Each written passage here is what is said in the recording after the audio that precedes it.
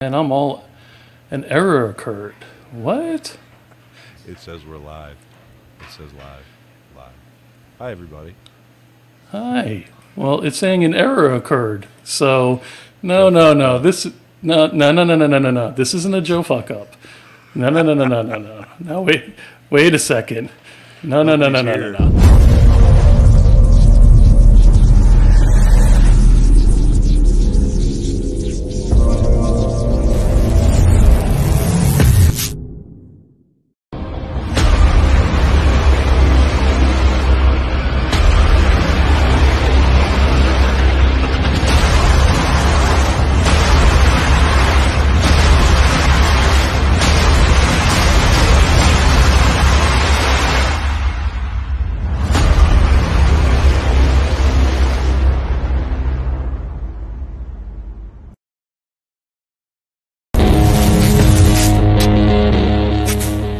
To be an indie means we buck a system that doesn't want us. To be a fringe filmmaker means we don't do it for them. We do it for ourselves. To be an outlaw on the fringe means we'll die before we fail. Be an outlaw. Previously on Romero Pictures Heavy Metal Indie Brigade, the screen of that was just death. Fucking infuriating. Hey, there's people here. You really went live this time. It said error. It's the first time I've ever seen anything happen with this particular program in over a year. So it kind of threw me off. That was a little weird. But hey, Well, it's good whatever. to see you, Joe. It's good to be back. You as well. I mean, although I was getting used to looking at Jason. You know, he has a little more Everybody hair. always likes the new guy better. That's... Well, it's just like what with Married with Children when they changed the neighbor guy. Oh, I thought you were going to say when they changed the dog. Oh, okay, or the dog. Yeah. Well, the neighbor guy, he was like always like the sitcom killer though, because he was on like other sitcoms towards the end, and you knew it was just about time. It was on its way. Now we got a lot of people showing up. Let's see what we got here. We got Kate. What's up? How you doing, Kate? Sean, your fucking straw post. There's one hole. There's no debate. Straws have one hole. Well, okay, but isn't there one, or is that one continuous hole? Oh, are you really going to turn this into a debate? Hi, Kate. Terry Jarrell, as some people call him, as we like to call him, DJ, stands for Drone Jesus. The Romero Pictures Heavy Metal Indie Brigade resident Drone Jesus, Terry Jarrell, in attendance tonight. Hey, you mean this guy right here? Yeah, that guy. Look at that guy. He just looks fucking smarter than you. Right? Like, he looks smarter than everybody. He's like the smartest guy any of us know. So here's plug time. If you haven't seen Terry's, latest episode of the Drone Cav, go over to YouTube after. You were here last week. How'd you fuck up his name? Okay, so again, after this program, go ahead and check out the YouTube channel and his latest episode. Joe. Yes. Yes. I'm sorry. Mute your mic. Okay. So what were you saying about Jerry? Yeah. Did you see the kind of bubbling idiot I was last week when I was like under pressure to get everything pulled off in time still with Jason pulling his hair out? He was friggin' in the middle. Great job. It's just a huge thanks to Jason for stepping up and stepping in, and you guys both did a great job. So it was thank you guys fun. very much from the bottom of my heart. Everybody watching, all the outlaws out there, I do apologize. We had some technical difficulties last week, and it's been what would you call it?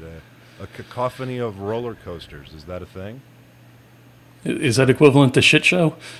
Yeah, but a good one. A good one. There's yes. Lots of good stuff coming. There's lots of good stuff coming to talk about soon. So.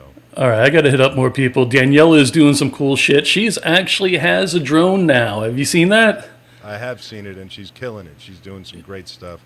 And I checked on your merch, and it should be headed your way. So I did that today. So anyway.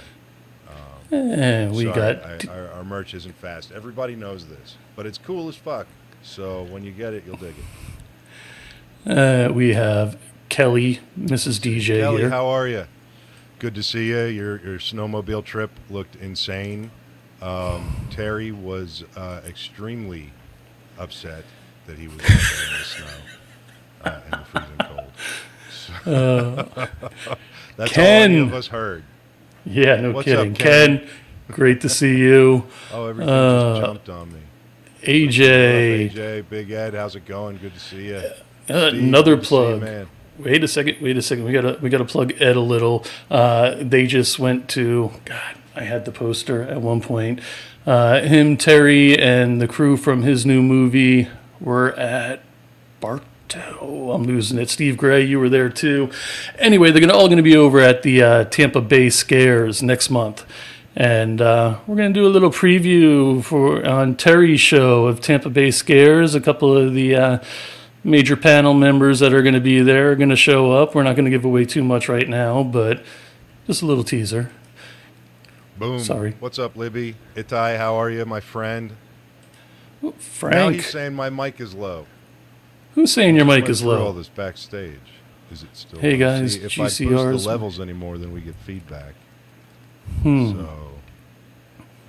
Oh, now I'm getting a damn it, Joe. Yeah, well, How's you know, that? it is. Joe's fucking everything up. My first day back, and Joe fucks it up. Probably did it It's on just purpose. because I'm enamored by your presence, and I know it's crazy, right?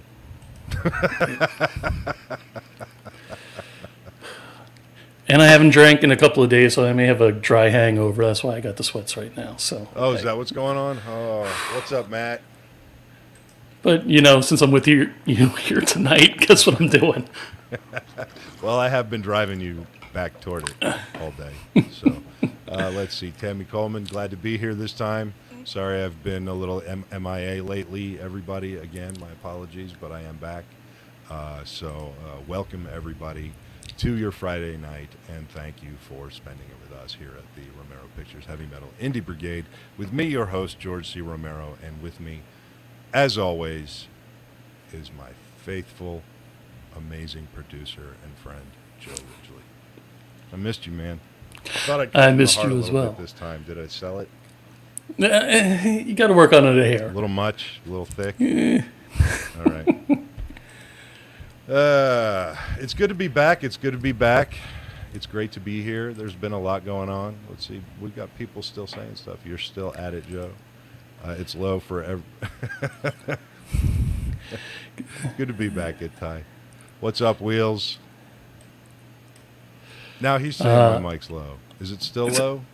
I hear you fine. I don't know. Maybe it's because I turned my volume up. I have no idea.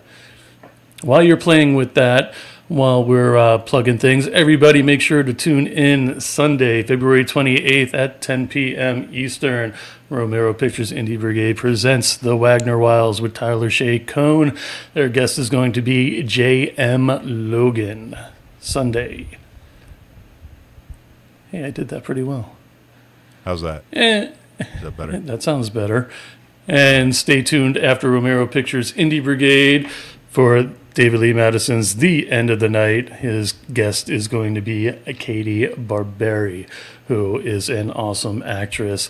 Ferris Bueller's Day Off. She was in a Nickelodeon series and the original Garbage Pail Kids movie. That's going to be a good time. That is going to be a good time. We Yeah. met her pre-show, and she's very, very cool lady. Man, it looks like people are trying to troubleshoot the microphone. Are we good? Can everybody hear me? Is everybody in? Oh, wow. Okay. She doesn't know if Cam is low or Joe is loud. I will move my mic away. Or is my mic actually working properly and George's is just, you know. I don't know. I think my mic's probably the one that's probably right. Wow. So you're saying my mic's hot? Nice. Oh man, what else are we going to talk about? Let's talk about StreamYard. Let's talk about StreamYard and how awesome they are. So, They're pretty amazing. for those, they are. You're going to take it away this time since you've been absent.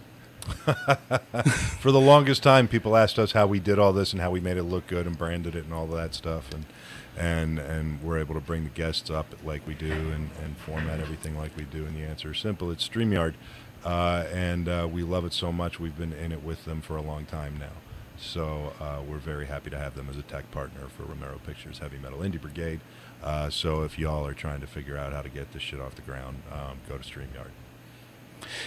And tell them that we sent you, and it's so easy, Joe can do it. That's easy. Wow.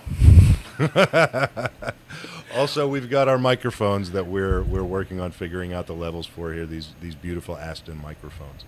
If you guys need a super quality microphone at reasonable prices that will last you forever and become like a regular weapon in your arsenal, go check them out. Aston Microphones, amazing company with an outlaw CEO.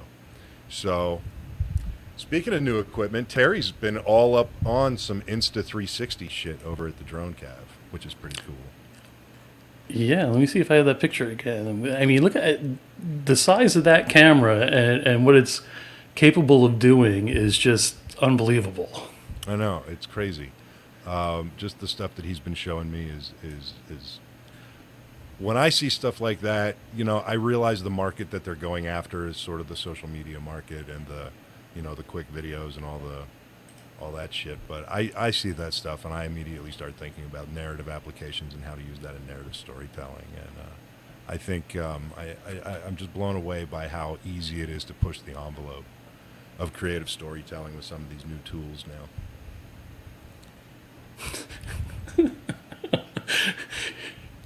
He's referring to the mic, I'm assuming. But you never can tell with Ken, so. Yes, Terry is the man. Terry is the man.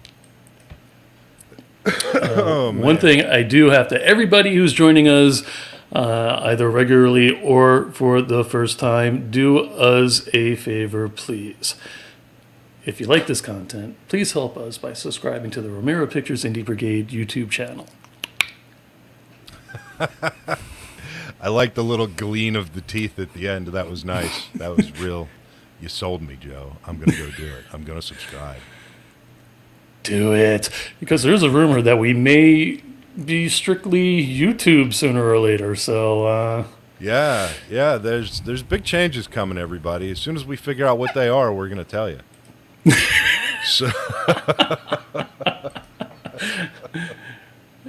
Terry's saying, wait till you see what I have coming in the next Drone Cav episodes with the Insta360. Yeah, it's crazy. Terry actually went to space. Terry's been living there for a while. Did you see his vans?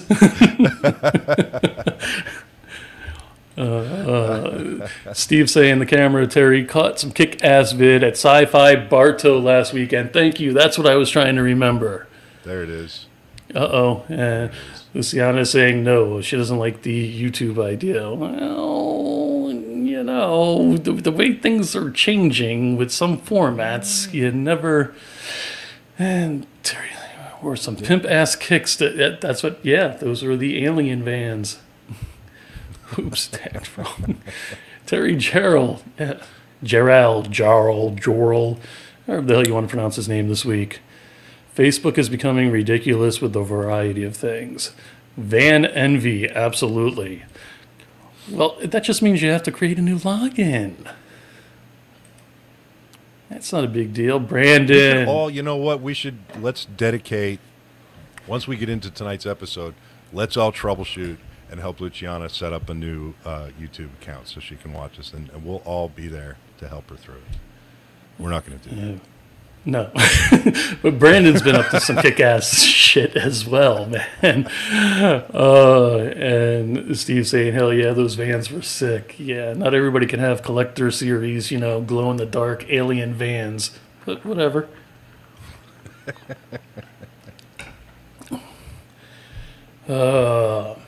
So, what else? What else should we talk about? If you want to know anything else that's going on, I've turned in up to issue 7 now of The Rise, so that's cranking along. I saw somebody said, I think Sean said that he still hasn't gotten his subscription issue or whatever. But I don't know what to do about that. When it comes to our very slow merch, which you should still support us and get, even though it takes forever apparently, you just go to romeropictures.com/merch and check us out. Check it out. Oh yeah, I think I got one of those things here somewhere. Huh? It's been so long since I've had to do it that yeah, there's the merch thing. George, I missed you. Oh, you're gonna make me blush. No, you're not. I missed you too, Joe. I missed everybody. I missed being here. I missed doing this. This is like, it's a big part of my sad life.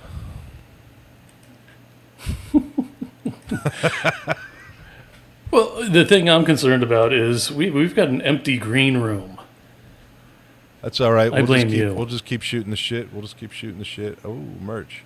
Yeah, and again, Luciana, apparently it's slow. This is not the first time this slowed. Ever since the COVID stuff hit, like, it's hit or miss whether or not they're fast with getting merch done and out. Sometimes they are, sometimes they're not. So, well, you guys got to be quicker than that and, jump on the wagon. Joe, I think, knows somebody, so...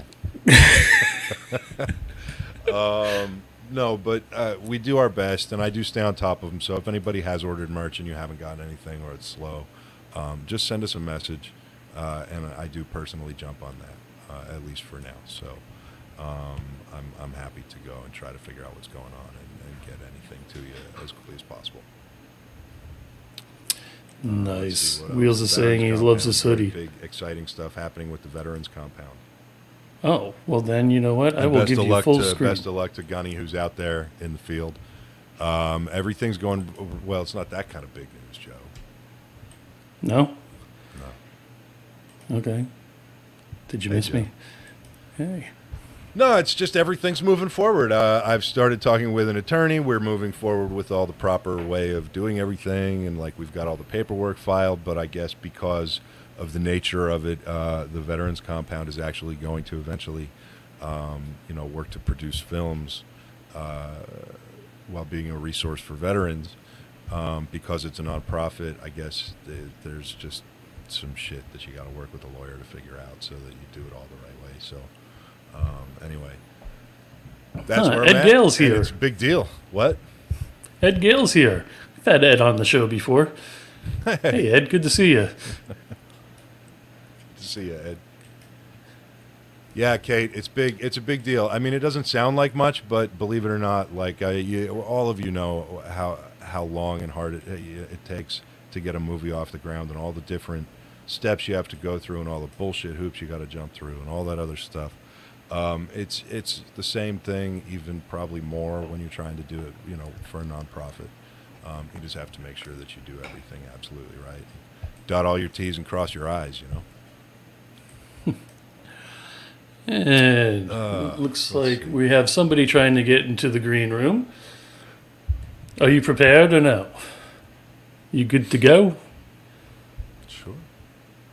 Okay. Well, wasn't sure. You kind of looked perturbed. Not even disturbed, perturbed. It's because I didn't get to cook today. Well, I saw the chicken nuggets with the macaroni and cheese and the ketchup on top. That wasn't mine. But you were tagged in it. Anyway, we have Ryan Lambert in the green room right now. And Ryan has been on the show before. Awesome guest. You guys will know him from obviously the Monster Squad, Kids Incorporated, and so much other stuff and he's an excellent musician. Please welcome Ryan Lambert. Oh, damn, I didn't know we were doing that. What's All right, up, George? Ryan? How are you? There's so many people in my apartment right now. I had to put my mask on. Surrounded. How are you, man? I'm great. How are you guys? I'm good. You're real low. Your volume's real low. Oh, yeah, well, I don't have an external microphone, so. No, wait a minute. You're a musician. You're that? a musician and you don't have an external mic? I know, not here. I don't. In my studio. Oh, okay, fair enough. I have plenty. Oh, sure. Throw the San Francisco studio in there. Yeah, okay, we understand. Boom. Well, thank you for coming back on the show, man, and sitting down and talking with me. Got it. Yeah, I'm sorry. It's been a crazy, weird season this season. So, anyway, happy to have you here, man. Happy to see you. Big fan, and it means a lot to me that you have been a part of this season of the Indie Brigade, man. Welcome to it. And it's nice to finally meet you face to face and sit down and rap with you a little bit. Sure. So, Joe, what you look like you want to say something? Well, I was expecting him and Andre is MIA at the moment. That's cool. We're just that we'll is just shoot awesome. the shit, man. I mean, you know, Ryan, One I guess thing- like there's no need in you introducing yourself to everybody watching, but you know where I like to come from things. I like to, you know, we're just meeting, so I just kind of like to just kind of talk and hang out for a little bit. I mean, I don't necessarily like to. I try to stay away from things that maybe you're tired of talking about. I try to stay away from, you know, I just feel like getting to know you a little bit, you know. I mean, I think one of the things that's intriguing to me is that you're a musician, and you know, the other thing that's super interesting to me is how long you've been around this business. And you know, one of my favorite questions to ask and talk about with folks who have been around this business for a minute, like me, is, you know, I like to talk about creativity as an abstract, and how, you know, what that sort of meant going into this business as a kid, and how that kind of definition has changed over your life, and how the industry and your experiences in it have helped sort of shape what you define as creativity, and how you move forward with it. Well, I started out mostly in music, like as a singer. I was in like, it was a combination of like, it was musical comedy theater, you know. I came from, you know, the full-on, like, I'm a Yankee Doodle Dandy, you know, I was like a little kid wearing like a sequin jacket and, you know, the whole thing. And you know, I got the bug to really want to like start getting into do it professionally. And that kind of turned into my mom taking me to like an audition for the first time, my first audition, and I got it, which was Kids Incorporated, my very first audition, and I got it. So I was like, this is easy. This is it. I was like, this is how you do it? Like, you know, my mom said, I went to see E.T., and I said, I saw Henry Thomas, and I said, I want to do that. That's what I want to do. And my mom said, okay. So I did. So that was it. But the thing about the business side of the whole thing, I guess what you're trying to ask is like what's changed over the years, like I guess like artistically and stuff. Well, first of all, number one, I quit when I was 19. So that whole period of my like childhood, you know, acting experience was that was only about 5 years, that whole time. Right. And then I've been in bands ever since. I got the bug again about maybe 7 years ago, and I started to do theater in San Francisco. But then I came back to LA. So now I'm back in LA, started auditioning again, found a manager, yada yada. And man, has this business changed. It is absolutely, totally flipped from when I was a kid. When I was a kid, I would go on an audition, and there would be the same maybe 12 kids sitting in the room. It was like me, Feldman, Andre, Corey Haim, Christian Slater, Keith Kukin. It was just all of us, and all those parts were just rotating. You know, this person would get that, this person would do this thing, and now it's just like a smorgasbord of everybody who just wants to be on television. You know, now I go on an audition in LA, and it's like every ethnic group for the same part, every sort of age group. for the same part. And most of the people that I see, you know, are like people that probably just want to get on The Bachelor. Yeah. You know? Like that's their goal. Is just to get on the cover of People magazine. And it's like the craft is kind of missing from the whole thing. And I believe when we were kids even, you know, because we all took classes and things like that. And I was at Stella Adler. And we would, it was a job. It was a craft. And you had to learn your craft. It's the same thing I hear from, like, because sometimes I teach acting as well. And I hear it all the time. Like, I always say, film, watch film, keep watching film, watch them all, watch every television show you can possibly watch. Everything. Just watch it all. Doesn't matter if you like it or not. Just learn it. Know it. Because when you get called to be on you know, some sitcom that you never heard of, at least you'll know what it is and how the tone is. That's part of the craft of learning what it is. Yeah. I don't want to watch this show necessarily, but I do. Just a few episodes, whatever. But films. And then the students always say, you know, I'll say, like, go watch Touch of Evil. And they'll say, but I wasn't born yet. I'm like, neither was I. I don't think I could. Yeah, I don't think I could You know? stay in a So I think a lot of conversation people just have like this that. notion that the business is just to get famous. Just get famous. That's all they want. They just want to be famous, and they forget about like that it's an actual job and you have to study for it. You know. What must that be like trying to teach acting to a sort of this new batch? The new batch. That's an interesting. The new batch. What must it be like? Wasn't that the teaching acting Gremlins movie? to the new batch of kids Gremlins thing. that don't even realize there's a craft to it? They have no idea. You know, what's that like? What's that even like? How do you even get a performance? I'm asking because I'm about to direct a couple of movies, and I'm going to need to figure out how to get performances out of some of the new batch, I think. So, I mean, how do you do that? How do you get to them and speak to them? I think that I think the best way is to sort of, I don't know, I guess it's like teaching any kid or anything. Are they children that you're going to be acting, or are they just like No. that they're older? Just you know, the new generation of. But still Actors. kids to him. Yeah, and you, Joe. Hey, Joe.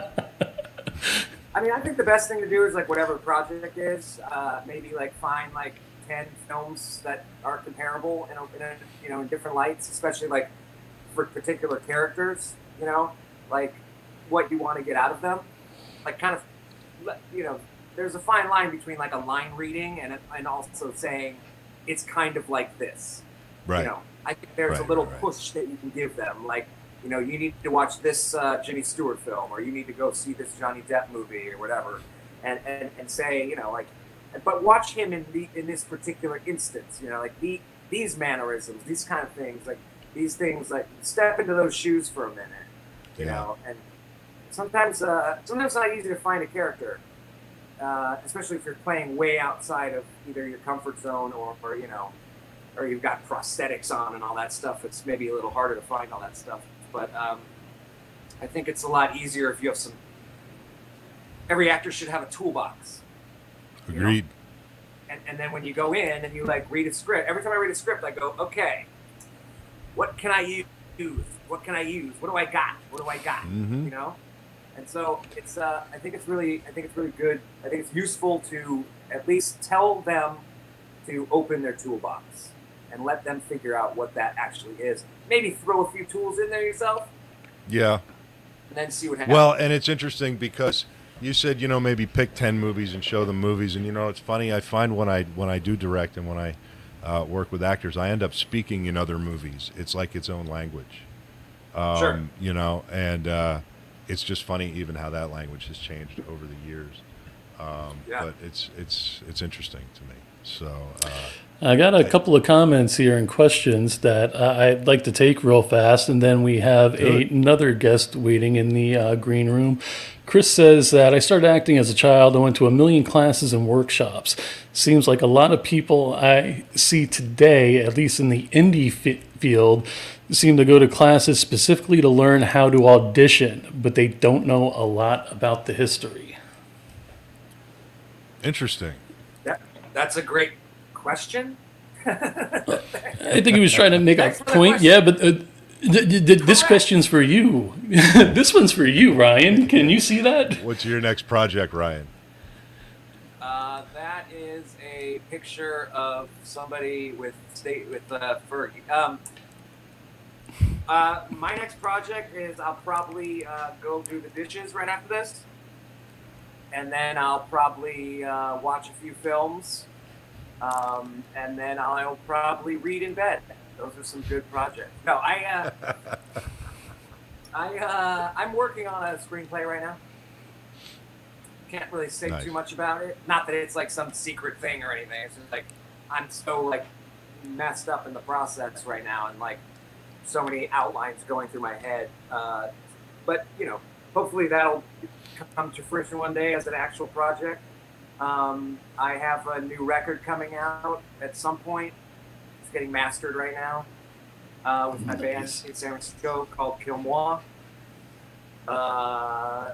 Other than that, I just signed with a new management company here in LA, and actually my manager joined a new agency, and so she took me with her, and it's a larger agency, so we're just getting kind of acquainted with each other, and I'm probably like, who knows what this project could be? I might be Dead Body #2 on Law and Order, one of the Law and Order things.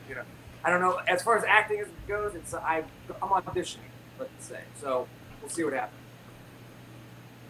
Well, it's interesting too, because you said you're writing a screenplay, and a lot of the folks in the Brigade, we're all indie filmmakers, we're all creatives, and so many of us write our own stuff, and we write our own projects to develop and produce. And we actually have dedicated a lot of time to the writing process here. So anytime you want to talk about writing, or if you just want to come on and talk through some shit, like, we'll do it live. Like, I'm all down for that kind of stuff. Anything I can do to try to facilitate just, the whole point of what I'm trying to get across here, Ryan, is that, so many people, and I think so many of the people that the Indie Brigade appeals to, we spend our lives in these creative vacuums, and we think, Jesus, nobody kind of gets what we go through or what the process is like, and that's really not the case. There's a whole lot of us that are going through it, creatively speaking. And so that's kind of what the Brigade is here for, is to just let everybody know that, we're not all out there in this vacuum. We're all in this kind of creative thing together. So anytime you want to do that, man, we're all down. It's an interesting thing to be on your own. Yes, true. It's an interesting thing to be a writer on your own, and especially having it's nice that you have a collective to sort of bounce ideas off of and make films together and stuff like that. I really believe that is like it's been going that way for a long time, but I think it's coming to a point where it's just like, yes, I have a manager, and yes, they work really hard for me, and yes, I'm going out on auditions, but the truth of the matter is like, I think you just got to fucking do it on your own. Mm-hmm. You just got to do your own thing. And like, I'm at the age now where it's like, it's time for me to not have to like put on like a bailiff costume, and go like, raise your right hand, okay, cut, and then I'm off the set. It's like, I want to be a heroin addict, like on the streets, I want to like I want to do new things, and they keep, they keep throwing out there these stupid fucking parts where it's like, I can't do this. This isn't acting to me. This is not real, and it does get a little frustrating. And to go back to that guy's point about like auditioning, like there are classes. Studying to audition. Yeah, you study to audition, but it's mostly for I would say that's mostly for, like, I wouldn't take that class. I've been auditioning since I was 13. So I already know the tricks and the things to do. I know there's a lot of people that don't know how to do self-tapes now because of COVID, we're not even going in to see the casting director or the director or the producer. We're doing it at home. And they expect it to look really, my setup looks like shit right now. Sorry, I didn't really do it that well. But like when I do an audition, like there's a backdrop and like I've got overhead lights and like the whole thing. I use my iPhone mostly and like I gotta get, you're right, I gotta get better sound. but yeah, and I know a lot of people are taking classes just to learn how to audition in that way, like to be auditioning at home, because these casting directors now, they want it to look like it's going to look like when you shoot the actual movie. They're like, this is going to look good. But now here's what's fucked up, right? Like at least before, like the COVID thing, you would go into the audition, you'd do your read, you'd be in a room with people who at least represented the production. If not the director, you were there with somebody, who spoke creatively for the production. Now it's all like from your home. There's all this disconnected shit. Now you get something and you show up on set, and it's the first time that presumably half the people there have even left their fucking house, let alone been around other people. Like what's what's that do to you as an actor? Show it what's that got to be like? Does that make it easier or harder, or I mean, what's that like? Well, there's pros and cons to me about doing self-tapes at home. One, I would say a pro, probably the biggest pro, would be that you can do it as many times as you want until you feel that you've gotten it right. So you go into a casting office and they go, okay, go, and you go, oh, I'm sorry, I messed up. They're like, that's okay, bye. And you're like, oh fuck, like I didn't even get a second shot at that. And like, yeah. Here at home, I've got a little clicker in my hand that turns the camera on and off. If I flub a line, I hit stop and I go, all right, let's go again. All right, and in my head, I'm going action. I hit the button, right, and I go, and I could do it 30 times if I want to. Hopefully, I don't have to do it 30 times. They've called me one take Ryan in the past, so I save producers a lot of money. We got a question up here. During the 5-year span of time you acted as a kid, how did you avoid the Hollywood pitfalls young actors you mentioned like Freeman and others fell victim to?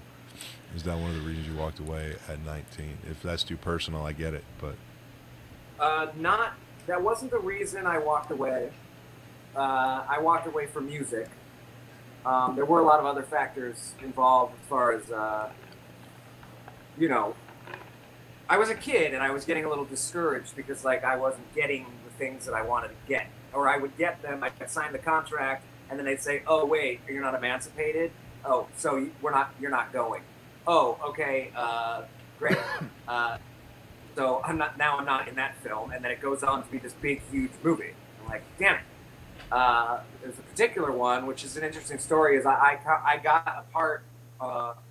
I was one of the kids in a film called it was called Grounded, and we were gonna go to Mexico City to shoot it.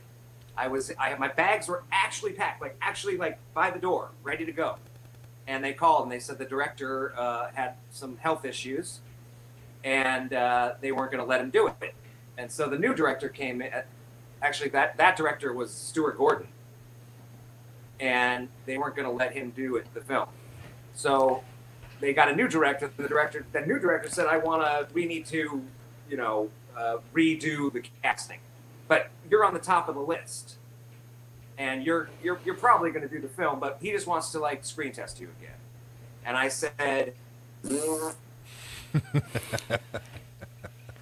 so I didn't do it. And they went and shot the film. They changed the name when it came out to Honey, I Shrunk the Kids. Oh man! So that was the big. So things like that kept happening, and I was just, I was like, you know what? I want to be a rock star anyway. I'm fucking out of here. Like I don't want to do this anymore. I don't do it anymore. I love it, but I don't want to do it anymore. What was the front top of that guy's question? Getting caught up in the whole thing. I didn't because I had really good parents. To tell you the truth, those people that you mentioned, those people's parents are not very nice people. and they got screwed out of a lot of things. You know, I won't go, I'm not going to obviously tell, you know, my personal tales of those situations, but I did see a lot of things that, you know, that would make it understandable that those kind of things happen to them. You know, I went to the set. My parents were there. We wrapped for the day, and I went home and watched Three's Company or whatever. You know, so my mom made dinner. I maybe one of the cast members, like, you know, I went to Andre's house during Monster Squad, and we like shot bow and arrow in the backyard. And his parents were great, and his sister was great, and like we had friends, and it was good. If you're in this business and you're a kid and you're basically alone, I'd say you're fucked. Yeah. You know, you're gonna get caught up in a lot of shit, and people are gonna take advantage of you. You have to surround yourself with the right people if you're gonna do it as a kid. And I don't discourage children from acting. I think obviously we need them too, or else what would Stranger Things look like? Well, you know, look, this business is fucked up. This business is fucked up, you know, all the way around, and it will take advantage of the weakest in the room, and a lot of times that's children, and it's fucked up. And absolutely, and we'll just leave it at that. So. I mean, there were laws put into place. The Jackie Coogan law was put into place to protect children, you know, because their parents were stealing all their money. Yeah. So now everything's goes into a trust fund, and there's so many like laws now where it's like a kid can only work for like 5 hours. That's it. So you better get it in. And that's the other thing too. Like if you don't know if you're a kid and you don't know what you're doing, and like the DP goes Ryan eyes. And you're supposed to look over there, and like he needs to see your eyes. He needs to look into it. He needs focus. They're doing a whole bunch of things. There's lighting. And if a kid's going, ooh, his finger in his nose, you know, producer's going, Jesus Christ, come on. One of the things that I actually tell a lot of newer filmmakers, and to this day I still do this. I try not to tackle any films or anything that has kids in it. Because there's just a lot of red tape that goes with having to work with kids, and there's a lot of, you can only work them a few hours, and you have to have tutors and all this other stuff. And when you're working with some of these lower budgets, you can't. I mean, it'll eat up 10% of your budget you could spend on a different part of your film. So, if at all possible, try to avoid it. Is what They always say, don't work with kids or animals. Huh? Yeah. No kids, no animals. Yeah, you know. And it's you know, it's funny sometimes the reaction you get is like, well, why would I not, you know, put kids in the story? Well, why would you? You know, I mean, especially today, it's all different today, and there's so many just things that will just make it so that if you think you can shoot out a kid's scene in a day, you can't. It's going to be like a week. So, you know, easily. Joe, I think, do we have Andre here? I believe we do. Andre, give me a thumbs up if you're ready. And ladies and gentlemen, Mr. Andre I don't want to keep him Gower. waiting in the green room. That guy. Hey, man. Hi. Is this where you audition for the bailiff? Am I in the right place? Yeah, no, you're in place. Crackhead number 1 place. Because I was over there auditioning I was auditioning for The Bachelor, and then they said, "Come over and meet for the bailiff." So we're in the right place. Bible up? Can you hold that Bible up for us? No, not like that. Thanks. Next. Andre, you can actually leave. I got the bailiff. I already got the bailiff. Oh, so I don't need to do my Richard Mall. You can, yeah. How's it going, man? Good. Good. Thank you for coming on. I'm sorry. This is thank you guys for coming on the show a couple of times prior to this. I'm so happy to be sitting here talking with you guys. Yeah, no, good. So I was a little late. I ended up having to restart my computer right when you were starting, and that takes, you know, like forever for some reason. There's all kinds of shit going on this year. It's been a weird year between the tech issues and some other shit. It's been a crazy year. But we're here. Anyway, you guys are here now. I'm here finally, so I'm happy to have you. Ryan and I started talking We started talking about kind of how creativity, his perspective on creativity as an abstract has evolved since he got into the business as a kid and grown through it. And that kind of just took us down a whole bunch of different interesting roads. So, which I think you heard some of. Yeah, I heard the most of it. You call them tangents. I am king of tangents. So well, let's get started. Let's start with Wolfman's Got Nards. What's going on with that since you were last on? Yeah, well, it's still chugging along in U.S. and Canada, and I was there may have been some forward progress this afternoon. Actually, not announcing it yet, but there may be some international stuff going on there that I hope to post or tweet in the next day or two.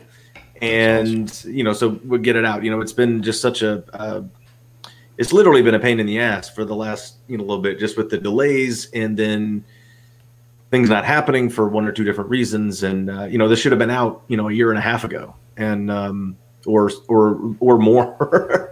And we should have been done with it and on to the next thing by now.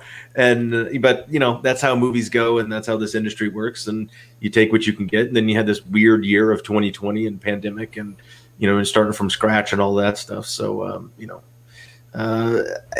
is what it is. And you're just looking for that next bailiff. So let me ask you this: with all the stops and starts, with all the stuff, right? Like, what creatively, and I'm not talking financial responsibilities or anything like that. I'm talking just creatively. Like, how do you keep that part of you going through these brick walls? What feel like, and I've been there, man. And there's stuff I'm still hitting brick walls on. And there's some stuff that I hit 10 years worth of brick walls on before I got through the last one.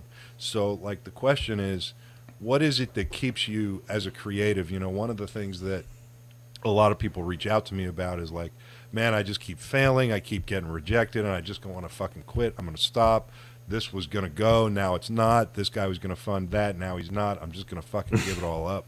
Like, it's a common thing, among a lot of indies. And what kept you pushing through some of these issues that you ran into, man? I think it's just perseverance. You've just got to see it through, and you've either, most of the time, especially with this situation, we were waiting.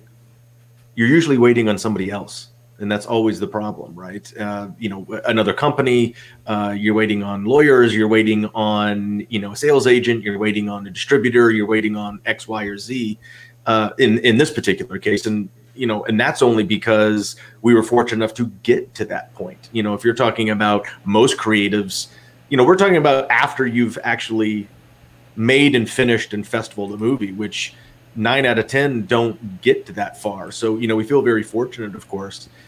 But even during that time, on the creative side, you've got to keep.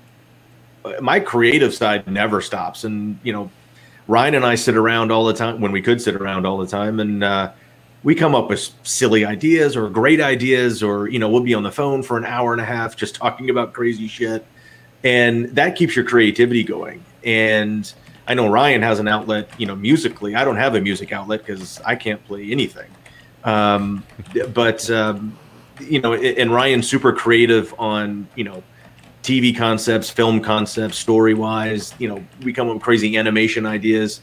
And you just got to keep, cranking those out, because while you're waiting for the one thing you think may or may not go, you've got to have 3 or 4 more different ideas, because honestly, that thing that you think might be going, the odds are it's not going to. And one of these other things that are behind that are actually what's going to, get this, get kick-started, not crowdfunded, but, that kickstart of momentum. And you've got to be ready for that.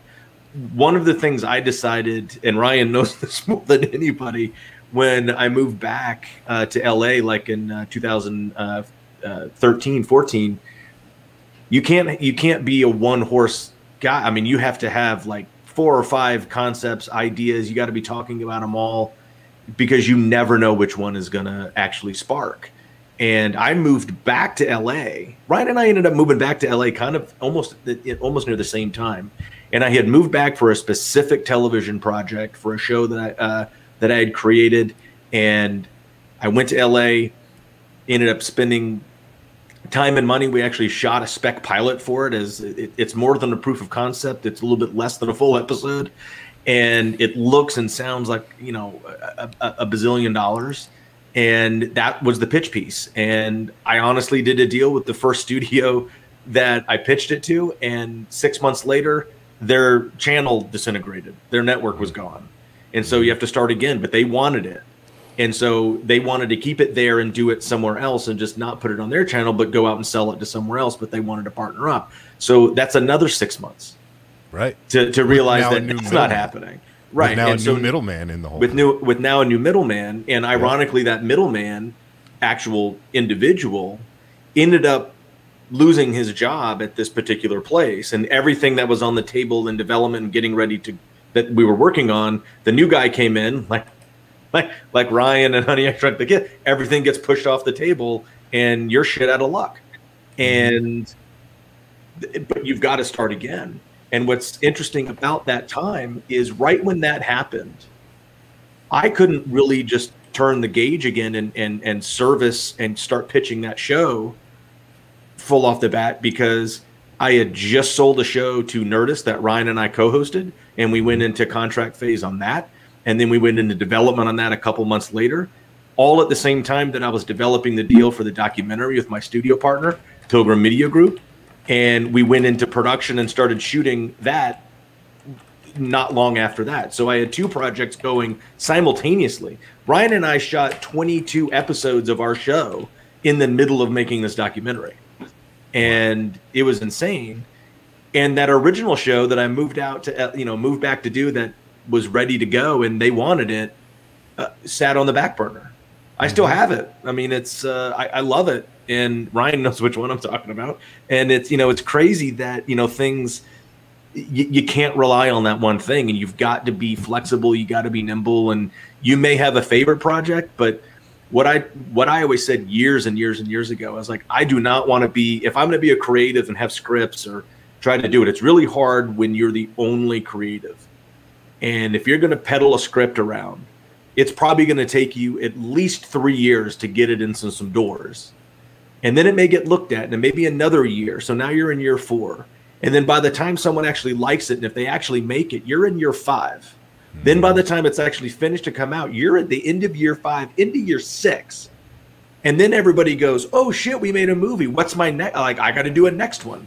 You're out. It's way too late. You needed to have, while you were doing that, you needed to have them lined up.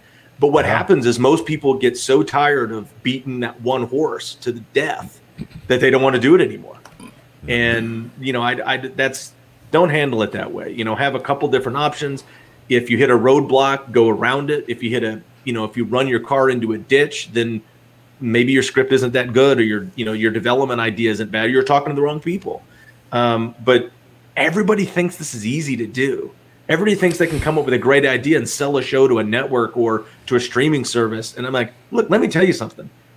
The most creative people on the planet and huge names do it, and 9 out of 10 of their stuff doesn't get made. Mm-hmm.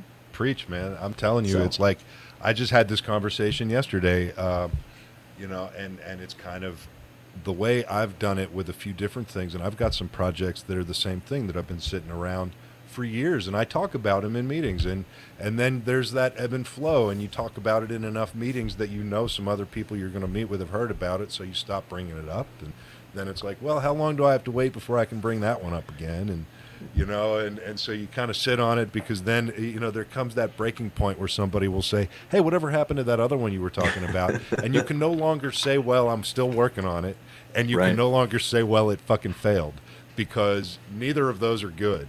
So you have to kind of figure out how to phase them out of your conversation until you can kind of bring it back in, maybe if you meet somebody else. And you never know. Like, I got a phone call a couple of weeks ago from a guy who has a friend at, a high-level friend at a streamer who greenlights projects. And he says, hey, so my buddy just got promoted. He now greenlights projects over at this streamer, and he's looking for X, Y, and Z. And he throws out like the term like grounded and elevated and all these things that didn't make sense. And he wanted a concept, and he said, what do you have? And I said, well, shit, I don't really, you know, all of those things conflict, but I got this, this, and this. And he said, I like that one. And I said, okay, here you go. And here's a pitch deck, right? Because like you said, you just don't fucking know. Like, what's going to happen? You have to be ready to certainly go, don't. You know, and another thing that's a great way, especially for, you know, your followers or people that are creatives or trying to get their own projects done. Your project is not the only one in the world. You can still push that and promote it, but if you have a buddy or you've met somebody through social media or through an event or through a third party, and they've got a project, see what you can do to help that project actually get made. You might, one, learn something, and you might make some contacts while you're doing it, and you might improve your chances or improve your project yourself. Your project, I guarantee you, is not the only one in the world. And, you know, jump on other people's projects, try to help them get theirs done. And then, you know, you can learn, you meet people, you can network, you get some experience behind you. You might see how something actually gets done. So if and when yours does go, you're not flailing around in the mud trying to figure it out. And then it's also, you know, a situation where a lot of people think this is a very selfish industry. Just because of kind of the persona and the names. And you know what? It really isn't. It really is a collaborative industry. And it's it's about who you know and contacts, but even on the creative and getting shit done, it's a collaborative effort. And if you're doing it all on your own, you're pushing a rock uphill. Yeah, and you'll never get to the top. You know, you got to find the right people to partner up with. You got to find the right people who bring what you need to the project, and you have to give them some value in return. Because it can't be the kind of thing where, you know, you're always calling, you know, hey buddy, I got another thing. Hey buddy, I got another thing. You know? Until one of them goes big and becomes the next Stranger Things, then I'm sure that guy will take your phone call every time. But you know, well, that's the brass ring, and that's, you know, of the people that get to that level, you know, that's 1 in 1,000, you know, for everybody that can just, you know, walk into Netflix and go, bam, here's my next project. And they go, we love it. There's 7,000 other of us that are going, you want to read this? And they're all saying, by the way, they're all giving everybody the same reaction. We love it. You know, that's an industry where, here you go. I want to see what you think about this. I was once told years and years and years ago by a very, very old producer who I'm pretty sure is dead by now. But he was a pretty big guy, and he said, look, it's the only town, and he meant the business, right? But he said it's the only town where you can die from encouragement. Yeah, that's true. One of the best examples of this industry is actually the fake movie setup in Argo. And I just watched that like an hour ago. It is when Goodman and Arkin are setting up the fake production, and they're just talking about, and they just fly by through kind of these industry things, and everybody thinks it's absurd. It's exactly how it goes down. Yeah, it really does. And you know, it's a business where yes rarely means yes. No always means no, but you'd be hard-pressed to get a hard no. Most of the time, you don't get a no. You get a yes, but. You get a yes next week. You get a yes next month. You get a, we love it. We're going to move forward with this. We're going to be in touch. Don't ask us when. Yeah. You know, but, you know, and then months and months go by. Or you get a contract. I've had it go with me where I signed a contract, a very legit contract, and it turns out they had no intention of making the project. They just wanted it off the market because they were working on something similar. Oh, yeah. That happens, too. That's like that's the old Dean Smith coaching trick. He would recruit the other best player and bench him so he wouldn't have to play against him in the tournament. It's but yeah, and you know, the other thing, if we're looking for advice, and you know, Ryan and I have, you know, experienced this and talked about it too, is okay, so something's caught on, one of your ideas or a project, and they're like, yes, we love it, we're going to do it, let's go to the next phase. And even if you get to that like, it is not done until it's done, and you can't assume that this one person is going to be there tomorrow. Per my example at a giant studio, you know, I was waiting around for a contract. Like, we sent our red lines back, and we were waiting for their response, and it took someone else in there after a month of radio silence to go, oh, by the way, he's been fired, and all of his projects got dumped, and we're like, oh, great. Thanks for telling us. And then also, hey, dude, thanks for being super professional and going, hey, by the way, I'm no longer here. So, you know, start taking your project somewhere else. You know, and that literally with those two things was over a year that this show was at one giant studio for for over a year. And then you got to start from scratch. So you can't get discouraged.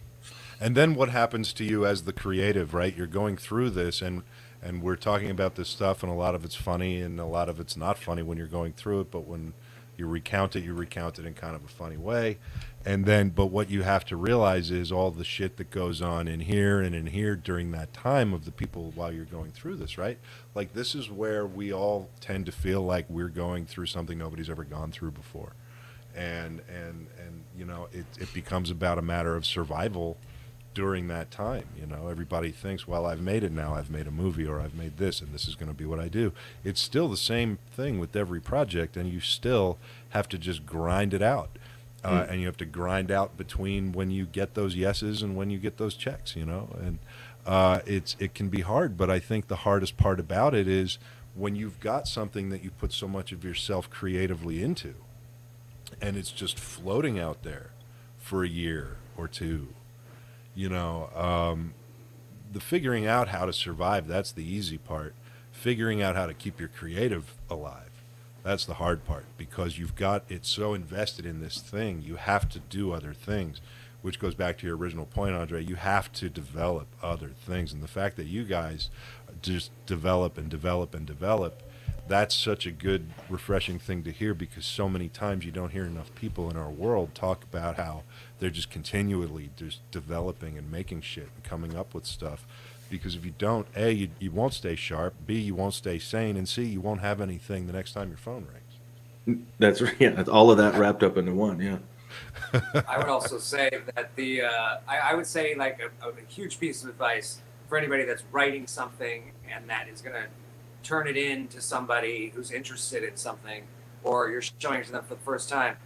Be prepared for notes, first of all, because everyone's got a fucking opinion. And like, you know what if this character on page 29 didn't say, you know, go over there? What if he said, come here? You know, and you're like, what?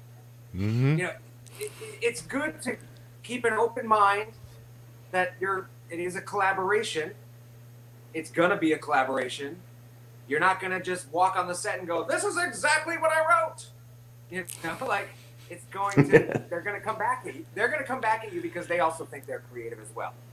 And as much as they are not the ones sitting at home, you know, with a bottle of whiskey and you're just typing away, and you know, they're like, they're you know, gimme, and then they're like, but wait, I think that this should happen in this movie. And you're like, okay, so be open-minded for that, be ready for that, don't fight it, just go, oh yeah, that's great, you know, especially if you're in like the first stages of meeting with someone, like if you're like at like, you know, a mid-level area there, you know, they want to give it to the next person.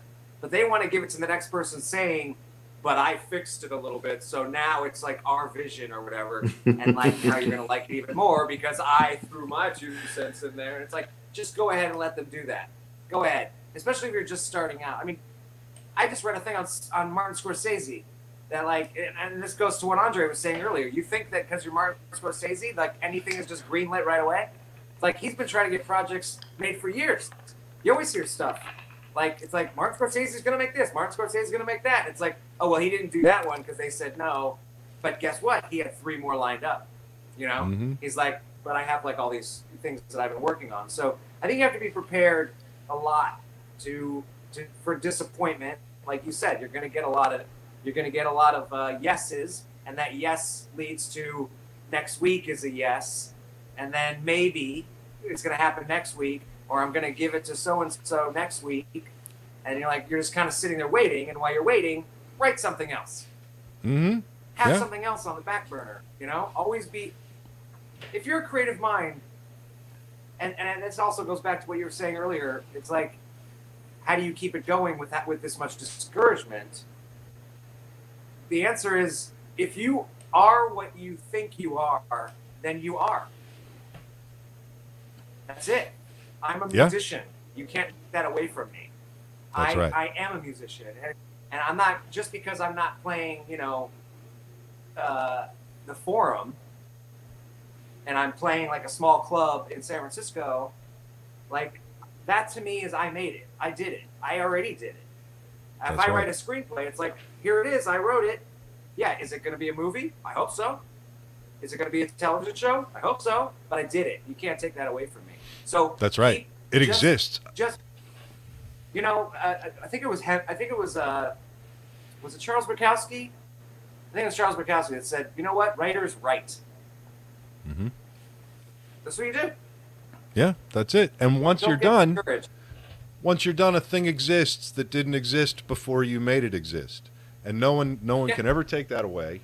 And nobody can ever, nobody can ever devalue that, you just have, no. But the thing about this industry, and I want to just take a quick second and throw a shout out to John Gunny McLaren, who snuck away from the oil rig tonight to sneak a view. What's up, Gunny? I love you, brother. It's interesting because you have to write, you have to create, you have to do the next thing. You have to keep chasing it. You have to keep going after it, and you have to write. You can't let bureaucracy stop you from creating again. It's not. That really can't be part of the creative process. Right. Like, I know Stephen King's the biggest writer, novelist in the world, but you think he gets out of bed and like drags his feet to the? I don't want to do it. He's like that's what he does. He writes. You think whoever, any writer, Haruki Murakami wakes up, he runs like 10 miles, and then he comes home and he writes the book. That's what you do. You don't worry about like, is this going to get made? Is this going to be a thing? It's just like I wake up every morning, and even if I write, interior house night, and then like the character name, I wrote that day. Mm-hmm. And we're in a I did something. I put. We're in a position now that's so much better for creatives and for writers. There are so many content outlets out there. It is so much easier these days to kind of will something into its proper slot in the universe than it ever has been. It really is a kind of thing like where really it's more patience now than luck. Yeah, you had a screenplay and it was like, great, ABC, NBC, CBS, and Fox don't like it. That's the end. You're done. Right. Like, now it's like, well, I'm taking this to Bravo. I'm taking this to USA. I'm taking this to Fox. I'm taking FX. I'm taking this to name them. Just keep naming them. There's ones you've never heard of where shows do well. Mm-hmm. Even this new channel, Epics, which is great. They make amazing content. And I'll tell someone, have you ever watched Perpetual Grace Limited? They'll be like, what's that? They're like, only the greatest show in the last 5 years. Only lasted one season. But they're like, where do you find it? I'm like, it's on Epics. I don't know. Go find it somewhere. It's really great. So, people are making things all over the place. I don't know. I think there's some downsides to that a little bit. Like, there is a bit of getting lost in the shuffle. And, there's like a guy in Iowa in his basement, writing screenplays and thinking he's going to, make it without, and he probably will over me. I think it's I think it's just at a point now where it's all kind of finding its new home and its new groove and its new niche. This stuff takes a while. Audiences like to feel like they discovered their content. Audiences are looking for more and more genuine and authentic content from creators. I think it's just going to take a little bit of time for it to all kind of settle in and settle down. And then I think it's going to be like this industry back in the 80s and the 90s was fucking crazy. You'd go to dinner and leave with a check to make a movie, right? I think there's going to be a new version of that. I don't really know what that looks like yet, but I feel like it's coming with all the streamers and everything. That's where I'm at. So. Well, there's also another change in this business is, there's there's a sensitivity issue that happens, and you know, throughout the years, it's a wonderful thing that's happening. It's just that projects are being greenlit based on the fact that everybody's going to be included in the world, every race, every type of person, everything. And like, you know, like the Oscars are now changed where like every film in like the best picture category has to have this criteria to it. Mm-hmm. They have to have a certain amount of, you know. But see, the indie world, the indie world has been inclusive like that since the 60s. So like, right. you know, right. That's what I said. You know, I'm like, when was this not like this? So these are the reasons. These are just more reasons that we love doing what we do out here on the fringes of right. how the rest of the industry seems to do it. We don't right. give a fuck. We just want to make it's our just art. Like, it's just that in the industry, it's now on paper is the problem. We just don't give a fuck. We just want to make our art. Like that's literally what it comes down to. And but there's a thing where if you're like you could be the best actor for the part, but we don't have enough. You know, there's not enough ethnicity in this script or in this thing. So yeah, Ryan was great for it, but we're gonna go with this person because ... It's like, oh, so you're not going to go with the best. I've watched stuff that I've gotten. I'm like, yeah, he was fine. This guy was great. But they went with him, you know, because of a certain reason. And that's an interesting thing, you know, when you think about it. It's not, that's, something's changed in the business where, at the high end, like the big time business, you know, indie, we can do whatever we want down here. Stick with us, man. Fuck it. We just want to make art. I'm with you, man. That's why we were talking earlier. Like, you gotta make your own shit. You gotta make your own shit. I'm sick of going on these roles. It's not fun. JJ Phillips says, we don't give a fuck. We just want to make our art. It's something I want on a t-shirt. We can make that happen. Well, I think it's two great points. And right now, you know, we were talking about creatives and trying to get your stuff done and either, you know, going through that, you know, process. But, you know, if you're an actual, you know, if you want to be a filmmaker or you've done some other stuff, you can't sit around and wait. Like Ryan said, go out and make something. And we're at currently as of today, the proliferation of technology to help you do that has never been as easily accessible as it is right now. And most of it's free.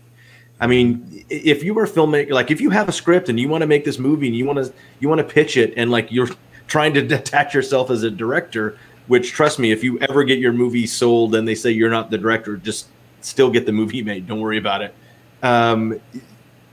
Go out and shoot shorts. Go make little sketches. Go do something. Learn how it's done. Because it's not just for you anymore, like with your, you know, a box of VHS tapes and you got to invite your buddies over to watch it and plug it into the VCR. You can upload this shit to your own channel. You can upload it to Vimeo and YouTube and other people can see this. And here's what a lot of people don't get is you've got to put as much stuff up there as you can. So when you do get in that room, they can go, well, have you made anything? And you go, oh, here's my link. Go watch this channel. This is a supercut of, you know, some cool stuff that we did last year. You know, and that fourth thing's a little old, but it was funny, so I kept it in there. And that means you're cranking out stuff and being creative, and something in there may catch and be like, hey, you know, remember those videos we saw from that guy Ryan Lambert, you know, about 6 weeks ago? Like, let's give him a call because like this project's really cool.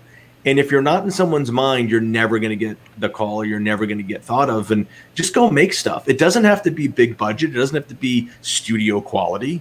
And all studio quality means is like it sounds really great and it has a lot of animated gadgets. Go out and make something.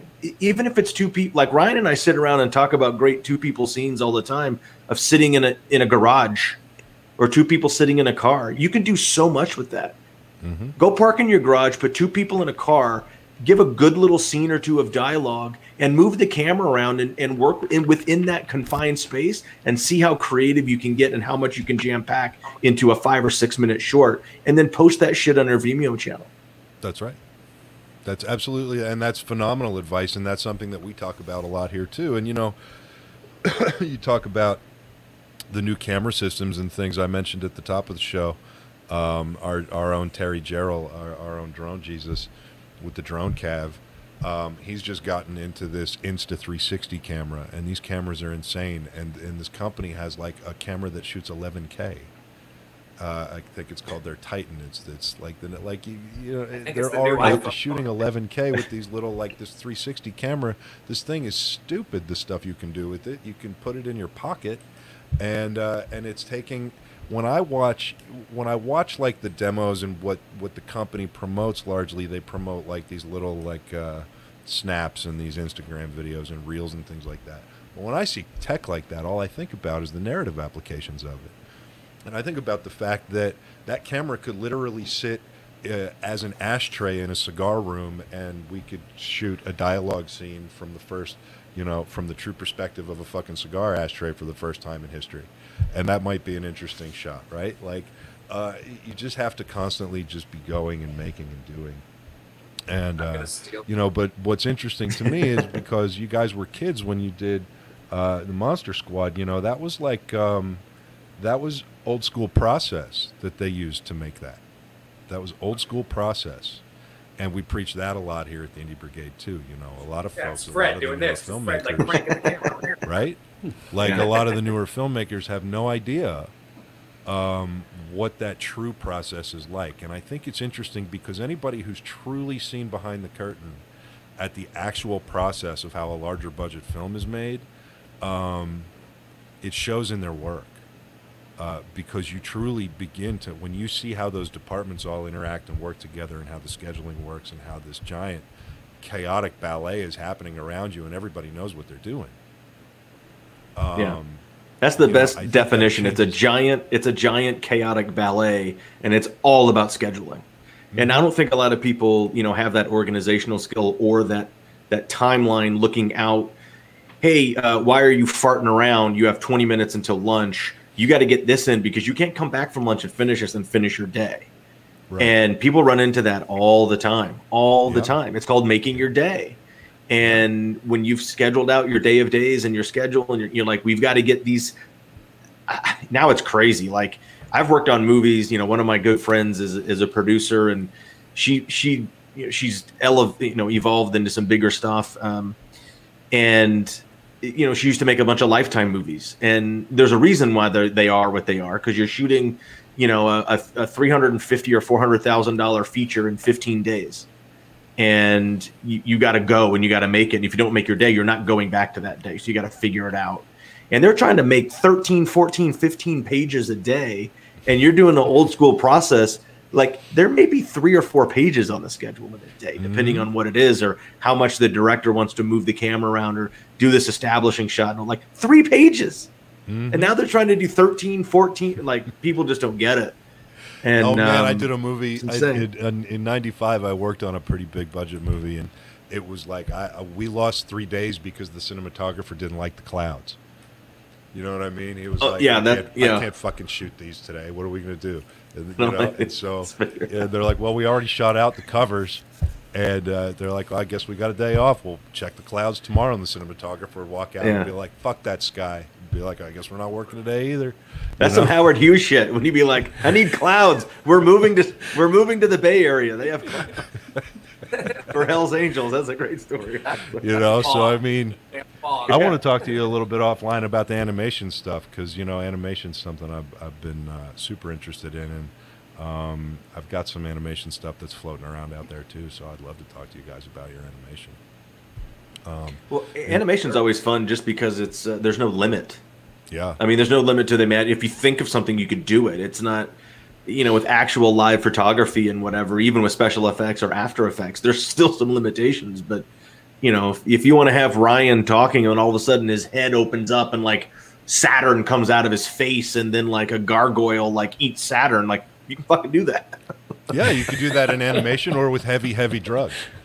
So well, that's why I mentioned that. I mean, Ryan has said that has actually happened to him sometimes. So it was like, let's just animate that. That's fine. I'm learning the. It's funny because I'm doing these comics with heavy metal now, and the Rise is being told, the original, the actual pristine story of the Rise is being told over 13 issues through Heavy Metal, and they're like 8 to 10 page issues within the magazine. And so I went into it thinking, God, this is going to be so fucking limiting, right? It's going to be like 8 pages of, you know, traditionally 5 panels a page. It's going to be like fucking handcuffs. How am I supposed to do this? You know, I need cameras and I need all this. And then I realized, like, all those cameras are there to do is shoot the set decoration and the set design that is finite. You know, with a comic and these panels, I could literally write the craziest shit, and then the artist, this amazing artist I'm working with, he just takes it and he's like, what if I draw it like this? And he sends it, and it's insane, the stuff that you can do. So anyway, the animation stuff is really cool and huge. I'd love to talk to you guys about that some more. It's funny, we were just chatting. We are coming up toward the end of our time here tonight, though. So what I'd like to do is just let you guys talk a little bit about what you have going on, where everybody. I think we're getting find crossover or something. Something's not happening right with audio, because I don't think George is hearing Ryan at the same time. Oh. No, did I cut you off? Sorry. I just freaked out because I got a message from someone I admire very much, an actress. I'm kind of like, my heart's beating really fast right now. We were talking about self-tapes earlier, and she just wrote me back about like her setup, her self-tape setup, and sending me some links to things and to buy, like a lav mic, this lav mic I want, you know. So sorry, I'm having a little bit of a wow. He's fanboying. Having a moment. Awesome. Yeah, one of my favorite actresses. Like, ooh. So that's really kind of cool. Exciting. Anyway, sorry. Awesome. Well, listen, Ryan, why don't we start with you? Tell us where people can find you, where they can check you out, and what and how to get in touch with you, or follow you, or do whatever. Always Instagram. It's Ryan Lambert 111. Go follow me there. I don't really do any other sort of social things as far as like this world goes. My band Kill Moi is going to release a new record soon, I promise. I know a lot of people have been asking for it for a while. It's just a matter of mastering and artwork and things like that and getting it together. And we're trying to find some, you know, distribution, online distribution. Other than that, I'm writing. I'm watching a ton of content. I mean, probably more than anybody on the planet right now. Other than that, you know, I'm learning to play the tin whistle, the Irish tin whistle. Where can your music be found? What's that? Where can your music be found? Well, my old the old records are sort of scattered all over the place. I believe they're still on Amazon Prime, you know, the Prime Music and stuff like that. SoundCloud, you can find Kill Moi on SoundCloud, our last record, which is called Hold Me Motherfucker. Nice. The new record is called No Seriously, Hold Me Motherfucker. So that'll be out soon. We're trying to get that out more, you know, with the distribution sort of deal, without having to put it out ourselves. So it actually has some more wide range, you know, flow to it. But other than that, I'm auditioning, and you know, who knows what's coming up acting wise? We'll see. Bailiff. Awesome. I'm playing a bailiff soon. Bailiff. Well, thank you for coming on tonight, Ryan. Andre, where can people find you, man? Oh, you know, kind of the regular haunts. It's at Andre Gower on Twitter. It's at Andre Gower Official on Instagram. And please follow at the Squad Doc on both of those, or go to thesquaddoc.com and, you know, check out press releases and updates and info, and there's social feeds on there. But you can read, you know, all the articles. And you know, one of the things that I'm kind of shamelessly out there doing this week is I try not to, I don't want to jinx it, but we're still 100% fresh on Rotten Tomatoes, which is pretty rad. And that's on the critic side. So we're celebrating that until, you know, some critic goes, oh yeah, watch this. But so as long as that train goes, that's pretty good. But our audience scores low because we don't have that many reviews on there. Like everybody's like, I love it, and I was like, well, then go to Rotten Tomatoes and write something like you like it, or whether you don't like it. Just get more activity on the RT there. So that's this week's process or project, is to get more people to go do some reviews on Rotten Tomatoes if they've seen Wolfman's Got Nards. But stay tuned on all those social media handles for hopefully a really good update. Coming up here about international distribution or access. And then there's a really cool event coming up that's sometime in April at the Mahoning, Pennsylvania Drive-In. They're going to do a double feature of Monster Squad and The Doc at the Drive-In in Pennsylvania. And it looks like I'm going to be making an appearance there. So that would be pretty cool. That is cool. Yeah. That'd be a lot of fun. Yeah, that group puts on some awesome events. Yeah. Well, thank you for coming on tonight, and thank you guys for finally getting on the show and sitting down with me. And well, no, wait. Thank you for being on the show with them, George. That was the issue last time. You're mistaken. It means the world to me that you guys came back on, and I look forward to continuing the conversation. Yeah, man. Appreciate it. Yeah. Anytime, guys. Anytime. Good night, guys. Bye. Man, that was What a great awesome. couple of guys. Great, I love those guys. freaking phenomenal guys. Holy Yeah. crap. Did you miss me, Joe? No. Yeah, I didn't miss you either. Fucker. No, you see, no, I thought this was Jason's show. Wow. Hey, I didn't Like say. I said, everybody always loves the new guy. Until you find out, the truth about the new guy, and then you all want the original guy back, and then, maybe he doesn't come back. Maybe, What, you mean this guy? Well, see, he had plans tonight, so you may want to do the whole thank you thing tonight.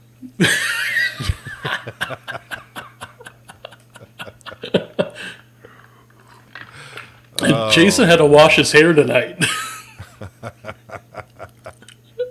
Gunny, I'm so glad you made it. I hope you're staying safe out there, brother. Great internet. I asked you to Randy. send Michael a link tonight. I did. But what's interesting is I got a message. What's up, Brandy? Thank you for making it. I've been watching your show, checking and tuning in. Awesome to see you killing it. Thanks, man. It's nice to be back. So tell me the excuse about the professor. I'm sorry.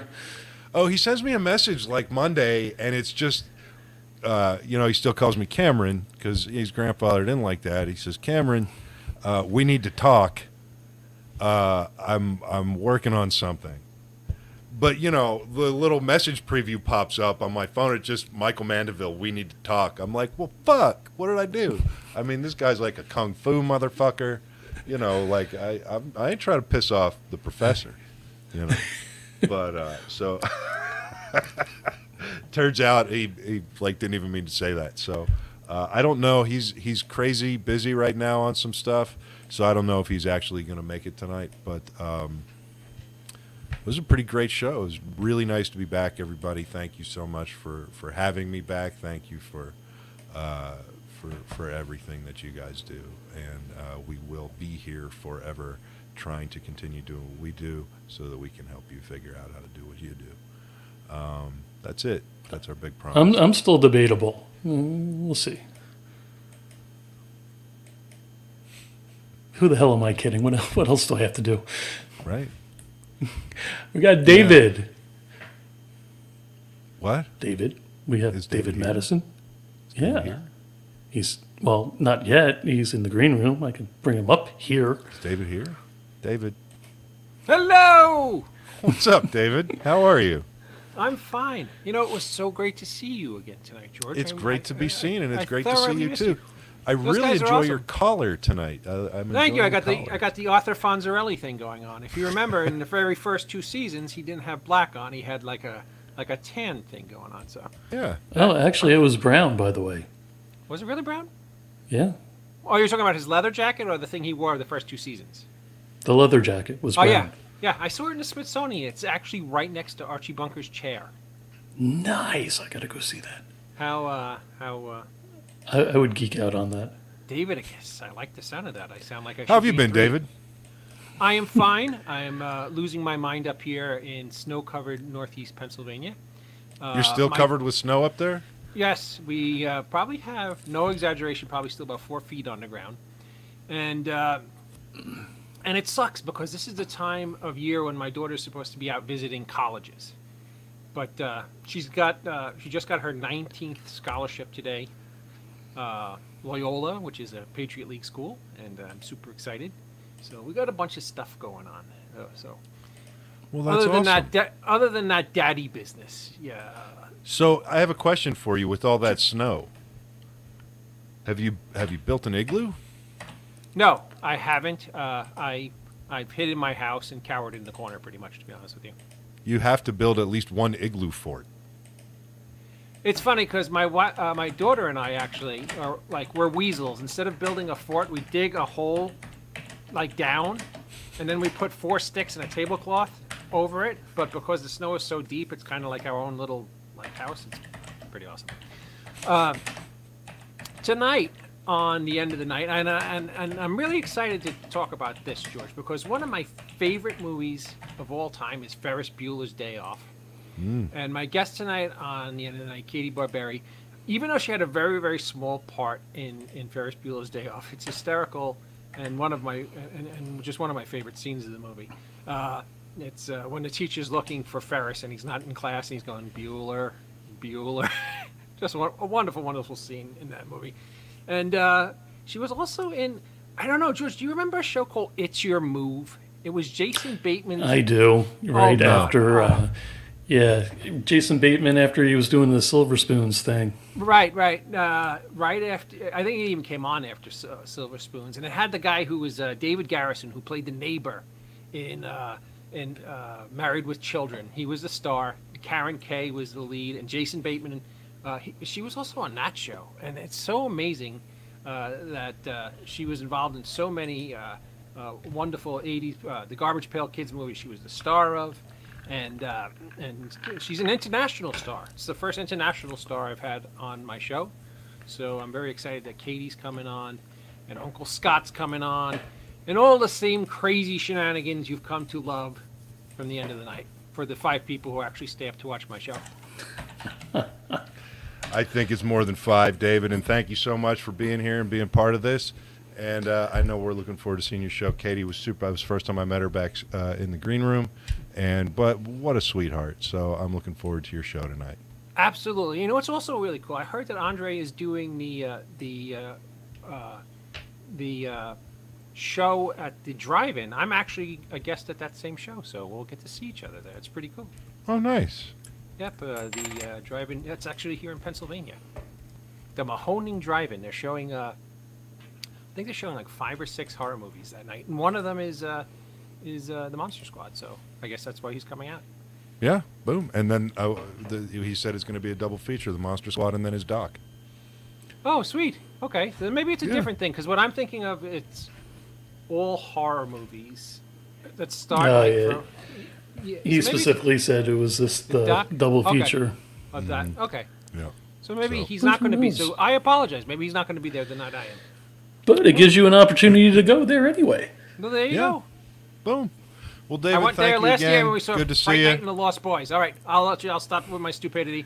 Not at all. I love you, George. Be well, and I will catch up with everybody at the top of the hour. Love you too, David. And I'm not feeling boobs. It's me waving goodbye. Dude. Good Lord. Jason, if you were talking about that, if you're going to do it now, brother. Or forever hold your peace. I wish I had like Jeopardy theme music, although we'd probably get flagged. Right? Stop it. You can't. No. Copyright infringement. So I am looking for something, and let me see if I can find it. And just because... Did you ever get an email about that? Let's just do some business for a second, see if Jason pops up. Okay. Did you get that email back about that other thing? I did, but it still has the wrong date on it. Does it? Yeah, unfortunately, it says the 6th of March. No, I got one that says it's fixed, and it should be what? Tomorrow. You got an additional one? Because the last one I got was an updated one, but it still had March 6th. No, this is apparently it's been corrected. So let me check the calendar. Excuse us, everybody. We're just going to do some business right now. Yeah, right. I mean, because you're talking about tomorrow, right? We're supposed to be doing this? Yeah. Okay. My calendar's not updating also, so that's lovely. The behind the scenes, ladies and gentlemen, at 9:35 p.m. Eastern, it says Saturday, March 6th. Yeah, there it is. Huh. Yeah. All right, well, we'll get to the bottom of it, and then let's see.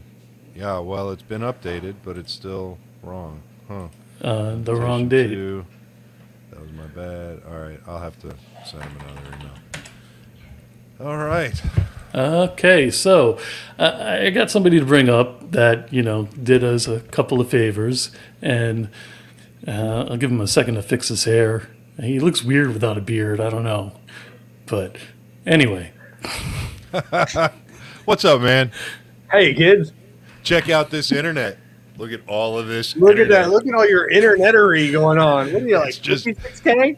It's just everywhere. It's 11K. It's 11K, like the new Instant. Wow. Yeah. That's some hardcore shit, dude. That's going to get you through the pockets. No, I'm impressed. All the internet tubes are pointing in your favor. They're all firing. We had lightning today, so I captured some of that, so that was good. Nice. Put that shit in the bottle. That'll power your internet for days. How are you, man? Thank you for coming on and doing us a solid. Again. Well, no, I know now not to answer calls from Joe between like 8 and 9 on a Friday. Yeah, that was like 8:48, and we were going on at 9 o'clock. Well, no, and I had the big old fuck all beard. I was just like, I'm gonna cut my beard and see what the fuck my face looks like, and then I'm like, oh shit, that's right. And I was in mid like Teen Wolf, like it looked like a sickly Teen Wolf, like it wasn't pretty. We were going to call him Patch. Yeah, like Amish kid went horribly prepubescently awry. And then he's like, hey, do you want to do this? He's like, what are you doing in 8 minutes? Washing this shit off my face and getting in front of a computer? I don't know, Joe. What's going on? George, I sounded like a 16-year-old girl going, what are you doing? Jason, what you doing? Thinking about. But it was cool. He waited until after 8 when the rates went down because we're that old that we remember what that means. Do you believe how old Joe is, by the way? I don't. Fucked up. It defies numerals, Roman, or what have you. I mean, all of them. Like, it's just, I mean, despite the fact that we're both actually older than Joe, he's still such a fucking old man. It's not. Well, I know, but I mean, if you use a metric system, then it's cool. That's true. I remember Mayan calendar. Well, no, I mean, we were there in the 80s. It was like, they were like, the metric system's coming. And we're like, oh, shit. And they were like, who killed JR? And then, like, they never got back on track again. It was just like. Tell that to my socket set. Yeah, I was like, what do I do? I do some metric stuff in the wood shop, and I use some metric stuff in the kitchen, but yeah, for the most part. Yeah, I haven't got my welcome to the Indie Brigade food prep meal delivery. I told you it comes in standard number 10 envelopes. A lot of times the envelopes don't hold up.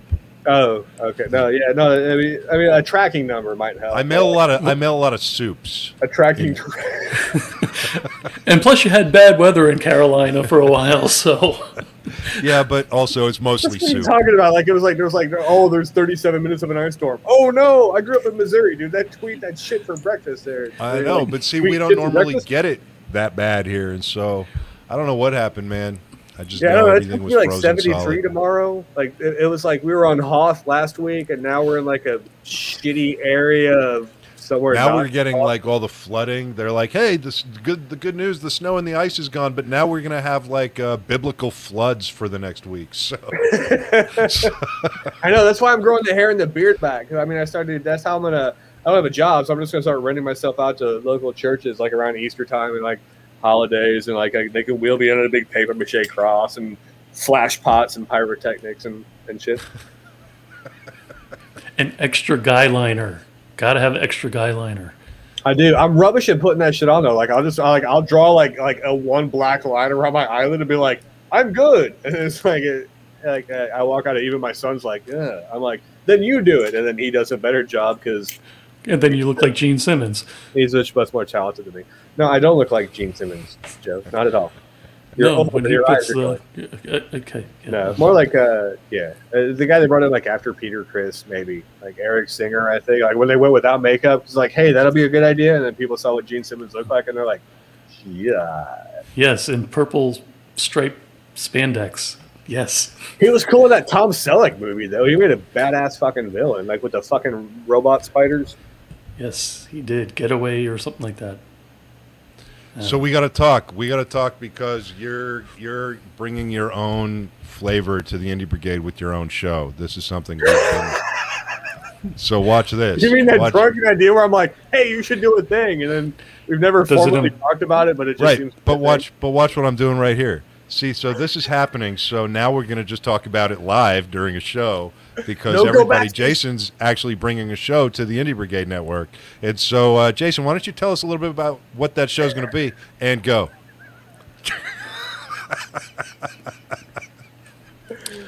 No pressure. I'm just fucking. Can we give him a single on this? I was thinking about like maybe like the Romero Pictures Indie Brigade Tape and Record Club. I don't know. We'll skew it some way. The Pageant of the Transmundane. Maybe we'll call it the 24-hour Electric Love Saloon. I honestly don't know which way the shit show's going to go. But we're going to see whatever I can talk these maniacs into giving me, and you can clearly see the production budget that we're working on with our great studio here. It's massive. Han Solo with the clown nose, and the Welcome to Great Pumpkin. The three things we will never talk about on this show are politics, religion, the Great Pumpkin. The third one's a lie.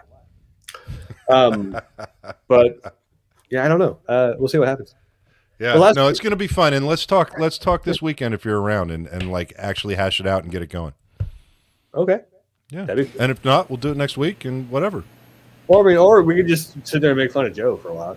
Or we could just pick a time and be like, hey, Joe, you could just turn the tables on Joe and be like, hey, Joe, George and I talked and my show's on in 10 minutes. I need you. Again.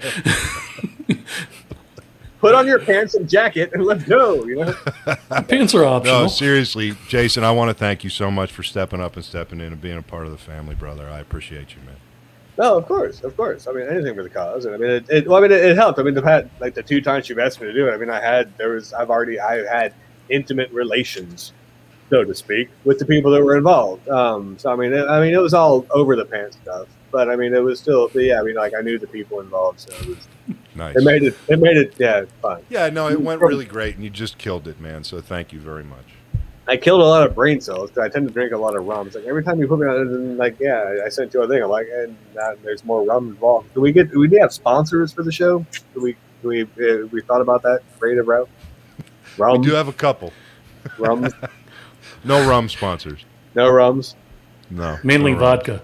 We'll see what we can do. Vodka. I like it. But no, it's cool. So yeah, thanks for letting me run amok with you guys. Yeah, man. All right, brother. Well, thank you, and thanks for popping on tonight. We're going to wrap it up here. Okay, I'll put pants back on now. Bye, guys. See ya, thanks. Oh, it was a pleasure. Yeah, he's a trip. I can't wait for his show to get off the ground, too. I'm just thinking of what the censors can do with him. Well, no, I'm kidding. Be fun. Okay. I missed you. Happy birthday, you old fucker. Huh? I haven't seen you since your birthday. Really? Has it been almost a month? Yeah. Damn. Yeah, well, thank you. Happy birthday, you old fucker. I appreciate that. I'm still, what, 4 or 5 years younger than you? Oh, I had to go there. I'm sorry. I'm only a few days younger than Jason. Come up here. We'll have a little hike. Kumbaya? Out hikes the other. Oh, I have no doubt. I'll stay here, thanks. Joe, I don't pretend to be a badass. Let's wrap this thing up and get the fuck out of here. Let me find the the thing to do the thing after you say the thing. What did one shepherd say to the other shepherd? Let's get the flock out of here. Best line in Lethal Weapon. You want to make like a tree and what? No? Get out of here. You got to say it. All right. Are you ready? I'm ready. Everybody, thank you so much. Thanks for being patient with me. Thanks for welcoming me back. Thanks for being here with me. And thank you for letting me spend some time with all of you tonight. Don't forget, you ain't in this shit alone. It ain't easy, but it ain't just your fight. We're here for you. Thanks again. And as always, fuck off till next time.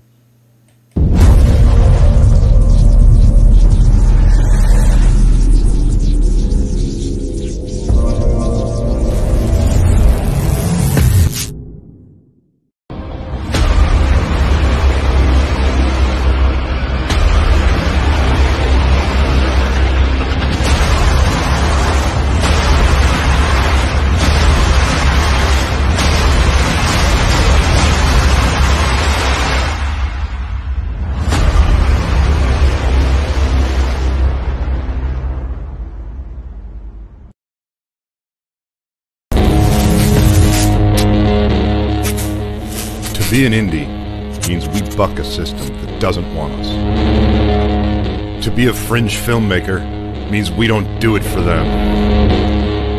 We do it for ourselves.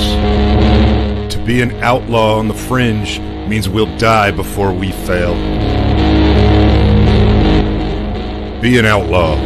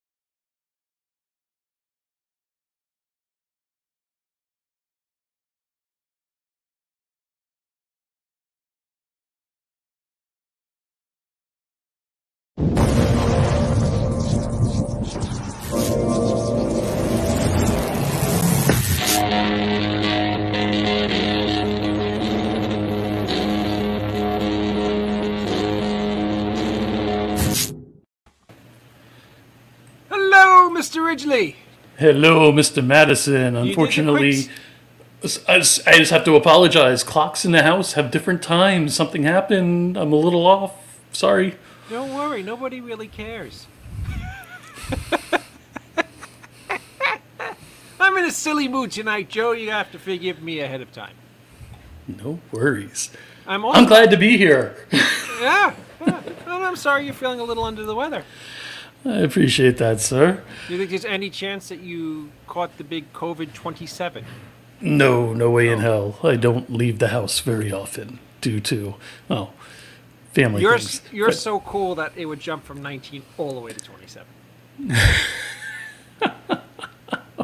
Hi, William, Libby, Sean, everybody. I hope you're well. And William, you probably know Katie from either the Garbage Pail Kids movie or Burn Notice, or she had a great show on Nickelodeon called, what was it, Every Which Way?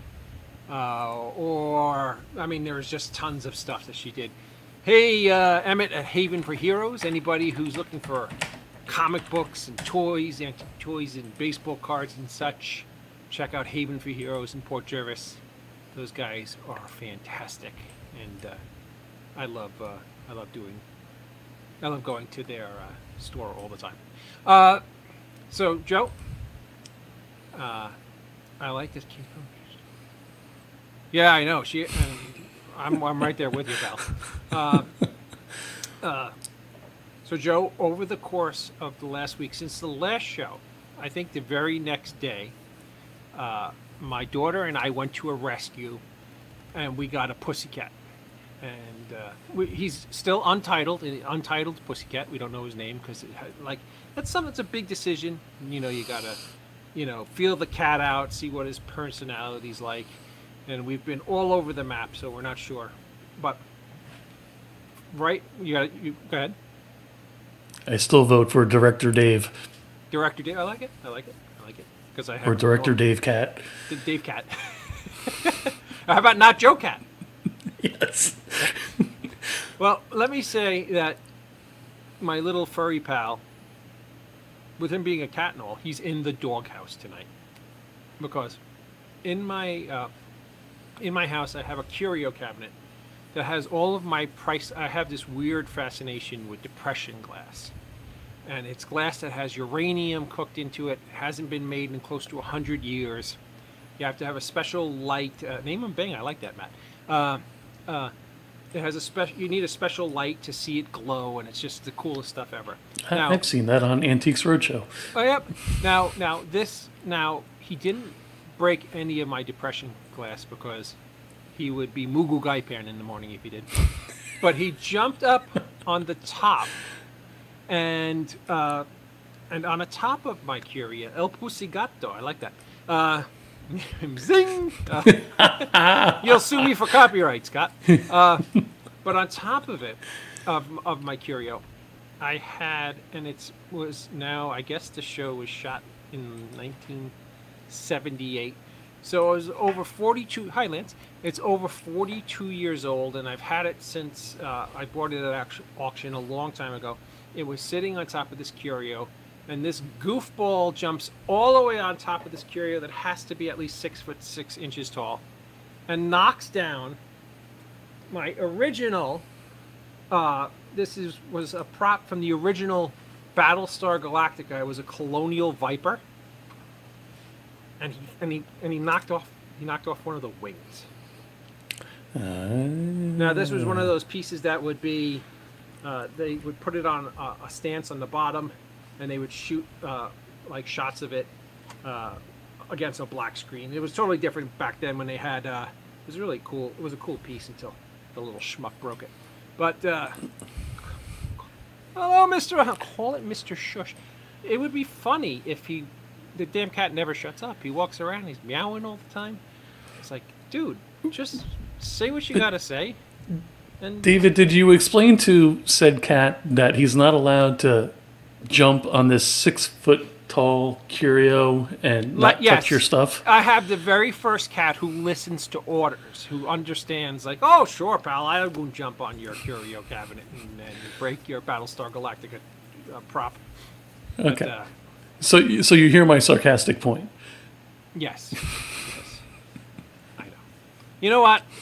For all the grief that he has caused, he makes it up in being very lovable and just a nice.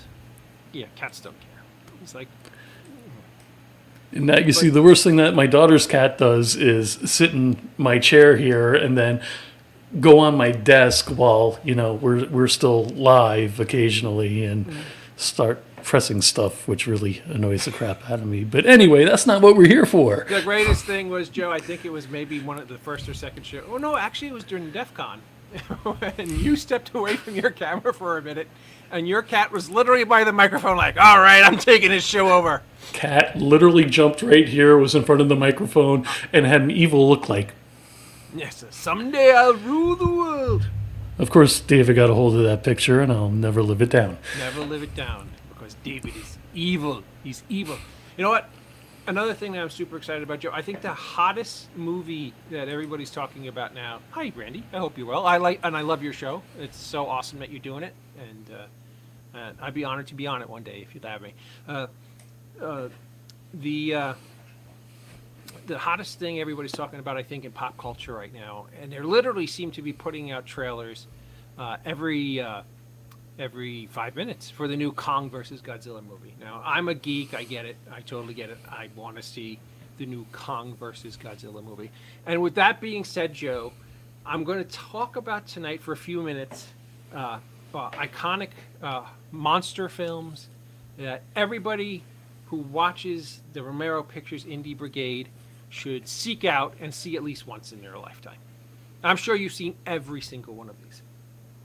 The first one being the coup de grace of all kaiju movies, the probably one of the most top 5 most important films in cinematic history, 1933's Miriam C. Cooper's original King Kong. And what makes the original King Kong such a wonderful movie is that the stop motion animation special effects in this film, for a movie that's now approaching it's, I guess, 10 years short of being over 100 years old, were absolutely fantastic. And Joe, did you know that this was the first major motion picture that had nudity in it? In the original version, which is very hard to find. In the original was it version, Islanders? What do you mean? The Islanders? No, it was the Islanders before King Kong.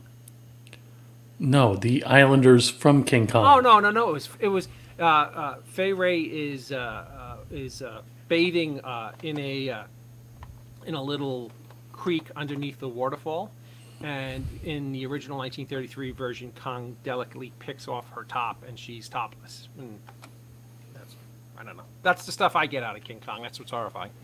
One of the most important and influential films in history, and I'm talking about how Kong plucked off her top. So what the hell do I know? Another movie that, if a lot of people don't know, that the 1933 original King Kong, William knows, and he has. See, he knows what I'm talking about. The original King Kong had a very, very wonderful but often overlooked sequel called The Son of Kong. So when you get your hands on the original King Kong, make sure you check out The Son of Kong 2. It's definitely worth watching. It's kind of a rehashing of the first movie, but they were able, the special effects were certainly, better because it was several years after the original Kong. But you got to check both King Kong and Son of Kong out together.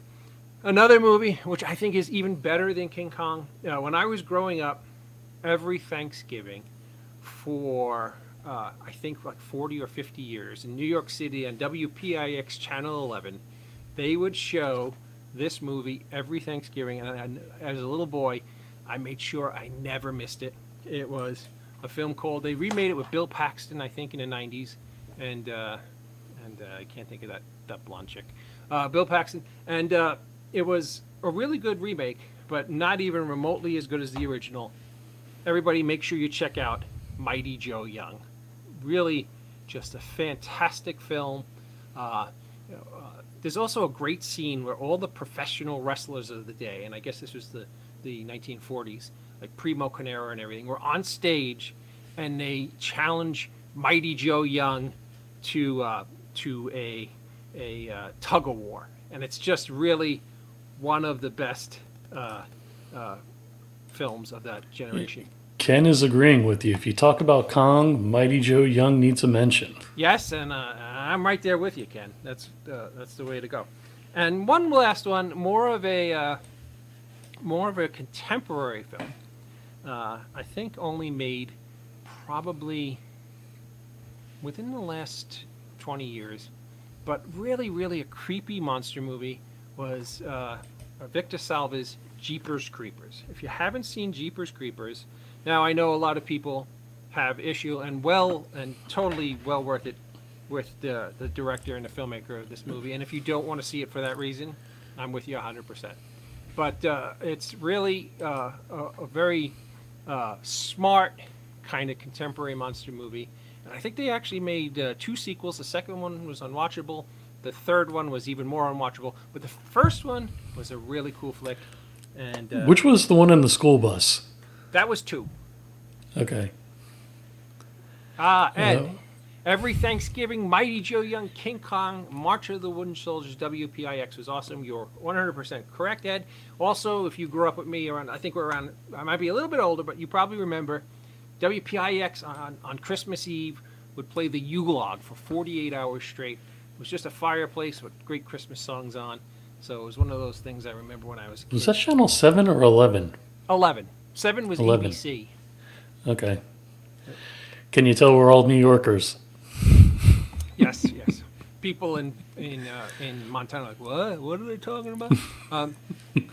Yeah, but that was all. By the way, Ed, I just want to tell you, I am super excited about your new werewolf film, and good luck with it. And if I can help you guys in any way, you know where to find me. With that being said, is our lovely first guest in Green Room. Got to elaborate a little more. I got a couple of people in the green room. Well, there's our guest, and then there's our Malacca co-host. Okay, fair enough. I believe she's there. I would like for her to give me a thumbs up so I know that she is available to come on. Go ahead, Dave. She's ready to rock and roll? Well, my guest tonight is literally an international star of film and of television. And I got to speak to her a couple times in the last week, and it's just an incredibly sweet lady. And I can't wait to have her on the show. Ladies and gentlemen, Katie Barberi. Hey. Hey, how are you? I'm good. Can you hear me? Can you see me? Is it all working? All of the above. Awesome. First off, you have to welcome to our show. Thank you so much. Thank you so much for having me. This is great. It's absolutely my pleasure. Let me just give you an idea. Our show is like that wonderful car wreck that you drive by on the highway that you just have to watch, but you feel guilty about it later. Tell me a little bit about that Mickey Mouse. I'm hoping not to feel guilty about it. Hello, Lance. How you doing? I'm hoping not to feel guilty about it. But that said, no, the first thing that I want to talk about, because I want to, before anything else, before we get started on anything, I want to talk about David's daughter.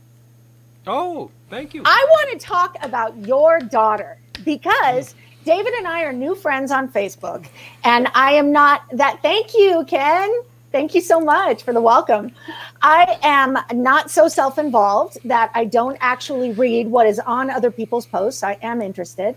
And your daughter, you have to be so unbelievably proud of her. I don't even know what to tell you. She has apparently qualified for quite a bit of scholarship help, and I'm wondering what she does. And you've got to be so proud. And I just wanted to congratulate you. I just wanted to do that like right now. Thank you very much. I'm a gushing dad. Yeah, I'll bet you are. To give you a little backstory about my daughter is when she was born in 2003, she was at the time the smallest baby to have survived. My wife had something called preeclampsia HELP syndrome, and my daughter was, I think, 13 ounces when she was born. So literally like the size of a can of soda. I'm sorry, the smallest baby to have survived nationally or internationally? Worldwide. At that point in 2003. I don't think that's the case anymore because it's now 18 years later. But in 2003 she was. And what was so awesome about that is that she spent the first 6 months in the NICU, the Neonatal Intensive Care Unit in Westchester Medical Center in upstate New York. Wow. And all the doctors were telling me to be prepared to have like a profoundly disabled child, and that we were going to have all kinds of really major health issues. And we're very, very proud now to say when we go to those reunions, say, yes, if you meant by profoundly disabled, you mean like going to Harvard, Yale, or Loyola, then you guys nailed it on the head. Exactly. So, So that kind of disabled, that kind of brilliant, unstoppable disabled is what she is. Hey, Sean.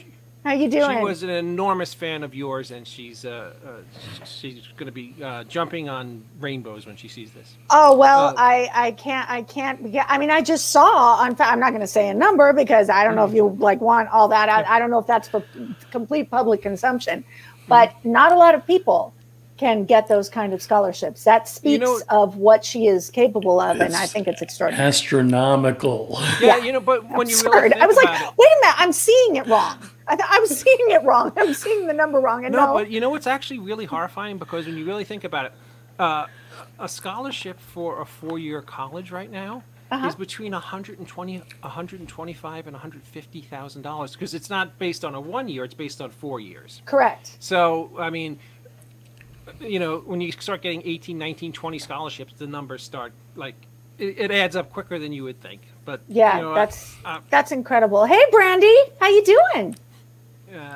So thank you so much for bringing that up. And I really no. On the contrary, I'm proud of her for you, and I just wanted to call that out. I mean, that's a beautiful thing. Thank you. So tell us a little bit about. First off, I was looking at your career, and some of the things that you were involved with make me giddy because it's some of my favorite stuff. Tell me a little bit about when you were a young girl, maybe in high school or just starting out.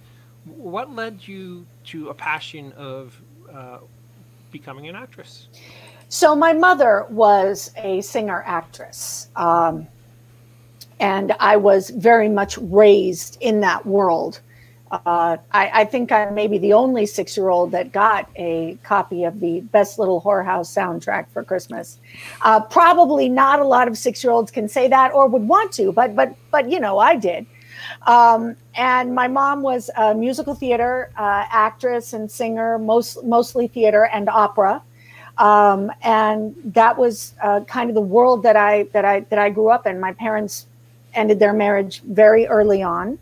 And they were trying to give it another go. My father is, well, may he rest in peace. He's no longer with us, but he was Mexican, and his whole family is Mexican, and I was born in Mexico.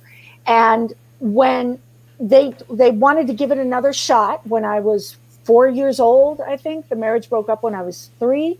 And so my dad was, he was a very important hotel administrator in Mexico, actually. He's responsible for, his specialty was building hotels and then running them for about a year, and then he'd move on. And he worked with Western International, which eventually became Westin, and El Presidente and Hyatt, and he worked with some really, really good chains. And he built the original Westin Hotel. At the time, it was called Western International, that company, but it's now the Westin. He built it in Cancun when there were maybe 5 hotels on that beach. And it's still there. It's white, and it's a Westin. It looks like a pyramid, and it's a really famous hotel. Anyway, my dad built that hotel. And so he was building it, and he said, come down to Mexico City, and we'll give this another try. To my mother, and my mother could barely speak Spanish. She had a very, very thick gringa accent. She is from here. She's from Illinois. She's from Lewiston, Illinois, my mother. Can you get more gringa than that? I mean, please. And so she goes down to Mexico City and, you know, tries to figure out what to do with her time. And she couldn't work in television or do commercials or anything like that if they needed her to speak, because, you know, there was absolutely no way that she was going to be able to do that. But she auditioned for the chorus of The Sound of Music. And she could do that. She could be one, because that was singing. She could be one of the nuns and then one of the party goers at the Von Trapp party. That's all she had to do. And when I got there, I thought, well, you know, there was this role for this little girl, and I could see a little girl rehearsing on stage. And I said, well, why isn't that me? And it was a part of Gretel, and I was 4.5. And they thought I was really cute and really driven and ambitious and annoying. But they said, we cannot cast you in this role because we only have little girls that are 8 years and up. And they were right. I mean, you could literally, you know, got a 4-year-old on stage, you could just get up and walk out at some point. So there were 2 little girls playing that part of Gretel. And this was a really, really huge project in Mexico. The Sound of Music, they called it La Novicia Rebelde.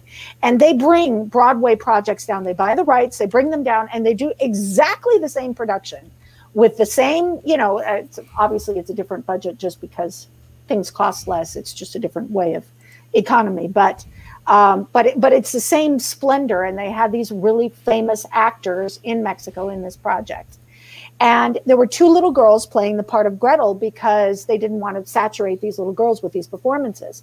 And so I would sneak out of my mother's dressing room and go and put on the wardrobe for the other Gretel that wasn't performing. And I would stand in the wings and do the numbers, do the musical numbers, and, you know, do her lines and whatever, so that maybe I couldn't be on stage, but I felt like the applause was for me and I wanted to be a part of it that badly.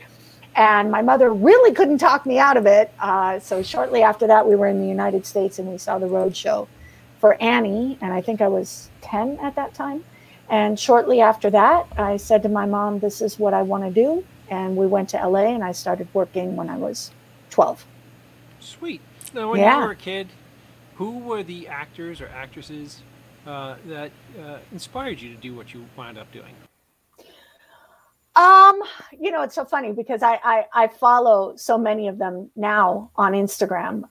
And I grew up idolizing, you know, Olivia Newton-John, Michelle Pfeiffer, Brooke Shields, Cher. It's horrifying. I think we're like almost the exact same age, because it's exactly like the same people that. Really? Shirley MacLaine. Even though I look like I could be your dad. You do not. You do not. No, that's just lighting. Thank you, Joe. It's very kind of you. That's my fiance. Off my Christmas list. It's my fiance's lighting. Let's see who else. I mean, as I got older, my taste for performers got you know, very refined, and I started exploring other types of entertainment. But as a kid, I was very much into musical theater and everything that you know, if they made a film out of it, I was, you know, enthralled by those performers. Barbra Streisand, you know. Now, in 1985, you're just a little kid, and you get on to 1985. I'm 13. Okay, I was 15. You get involved with one of my favorite shows of all time. I had 2 favorite shows from the 80s. One called Sledgehammer, which was about a Dirty Harry ripoff show where a guy would talk to his gun. It was very silly. It was on against Cosby, so not very many people watched it. It was on ABC. Oh, that was a problem. I have a horrible Cosby story. I'll tell you that one in a minute. Mine's awful. Go ahead. And my other favorite show was a show called It's Your Move with Jason Bateman, where he was one of the funniest, most sarcastic, but him and Karen Kay and David Garrison had such unbelievable screen camaraderie. The show was fantastic, and I didn't even know this until I just looked up your resume tonight. You got to do an episode of that show. What can you tell me about that? So Jason Bateman in that role was what is known as the classic protagonist antagonist. He was a protagonist of the show, but he was a cynic. He was a villain. He was, you know, in that way, in a comedic way. And Jason Bateman was one of my favorite actors by that. I was a huge fan of Jason Bateman. It was really good, Eleanor. I agree with you 100%. I can't believe that show only lasted 13 episodes. I can't believe it didn't last longer than that. And I think we were just in a time in the 80s where maybe it was hard to accept. Jason was ahead of his time. Jason has always been ahead of his time. He just now caught up to, you know, everything that Jason Bateman can be. But he had started on, I think, well, his dad, Ken, I took acting classes with his dad. And he was already a pro by the time he did Little House on the Prairie. But he played the bad guy on, as such as it was, on Silver Spoons. He played Derek. And I think from there, they got the idea to do this series. Anyway, I had done, when I went to LA, I went already cast in a play, which was lovely. I was doing Lillian Hellman's Watch on the Rhine, and I played Babette in that play. It was actually a very serious play about Jewish family hiding from, you know, during the Third Reich, hiding in their parents' home. And the first television project that I did was called Kids Incorporated. And that was, at the time, it was just this little show. It was syndicated. And then it was picked up by, after that, it was picked up by the Disney Channel. But at the time, it was syndicated. And they had some, you know, mediocre child, you know, performers on there, like Fergie and Mario Lopez and Martika and, you know, Shawnee's Wilson. It's just people you'd never hear from again. Anyway, I did that show. And then, I gotta interrupt. Okay. We had Ryan from Kids Incorporated on the show tonight. God, did you work with him? I did not. I did not. I worked with Jerry Sherrill. Ryan came on the show literally the following season, but I know Ryan. I know Ryan. We had Ryan on the show tonight. Now? Just now? Like, with George's show, yeah. Are you kidding me? Well, we're on Facebook, and we've stayed in touch, all of us, obviously. We were all 80s actors, kids together. And he started the show one season after I did. He replaced Jerry Sherrill, who was one of the original, like, bigger kid. The oldest kid on the show was Jerry, and then Ryan came in, kind of in place of that role. But yeah, I remember when Ryan was on. Wow, what a coincidence! Sorry to interrupt, guys, but that was really cool. No. I mean, please interrupt all you want. Joe, we miss you when you leave.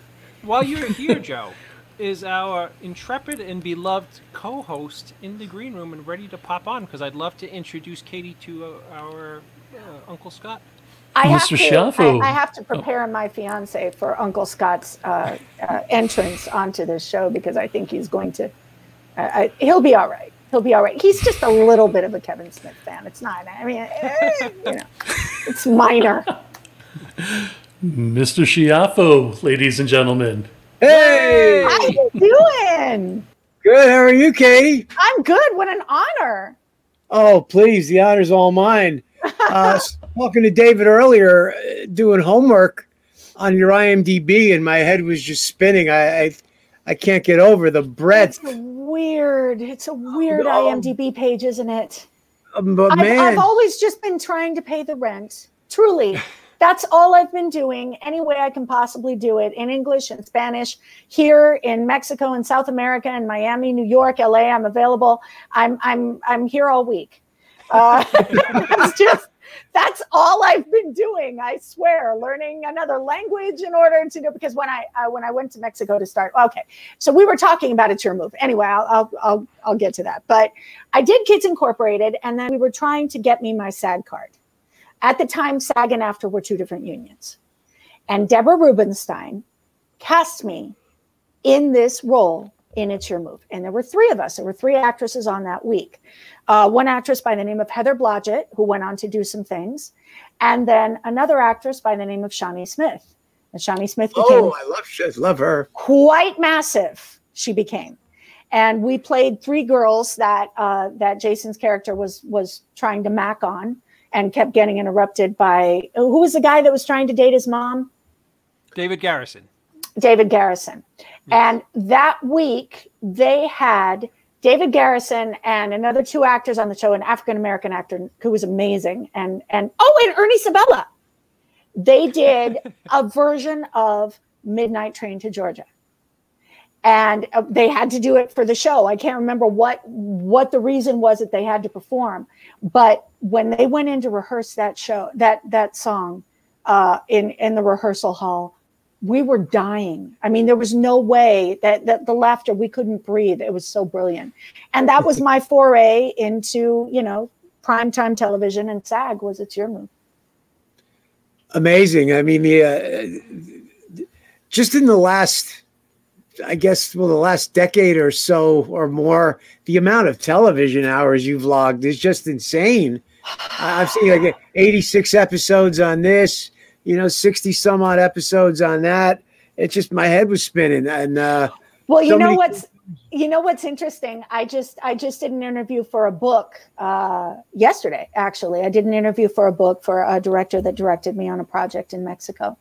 And he was asking me, he said, so are you going crazy just with this COVID thing and kind of being locked down and whatever? And I said, it's interesting because when you're on that train, like the train that you're talking about, Scott, you kind of don't realize the train that I didn't, and I was working constantly. Sometimes I was working 2 projects at once. In Miami, I was shooting a telenovela for Telemundo and then Nickelodeon Latin American project at the same time.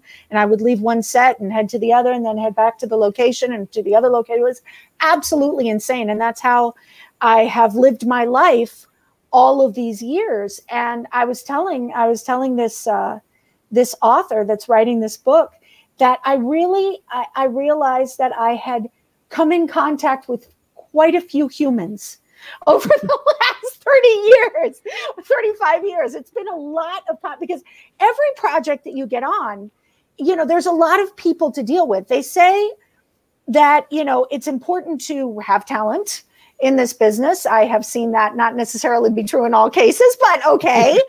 They say it's important. I'll take that as a compliment. Well, yeah, and you should. And they say that the work ethic is extremely important, of course, and I agree with that. But mostly it's that you're able to deal with the amount of people you deal with. And I have shot over 20 telenovelas. I've done between TV movies and films, I've done 5 or 6. I've done guest starring roles on, I think, close to 20, between 15 and 20 series.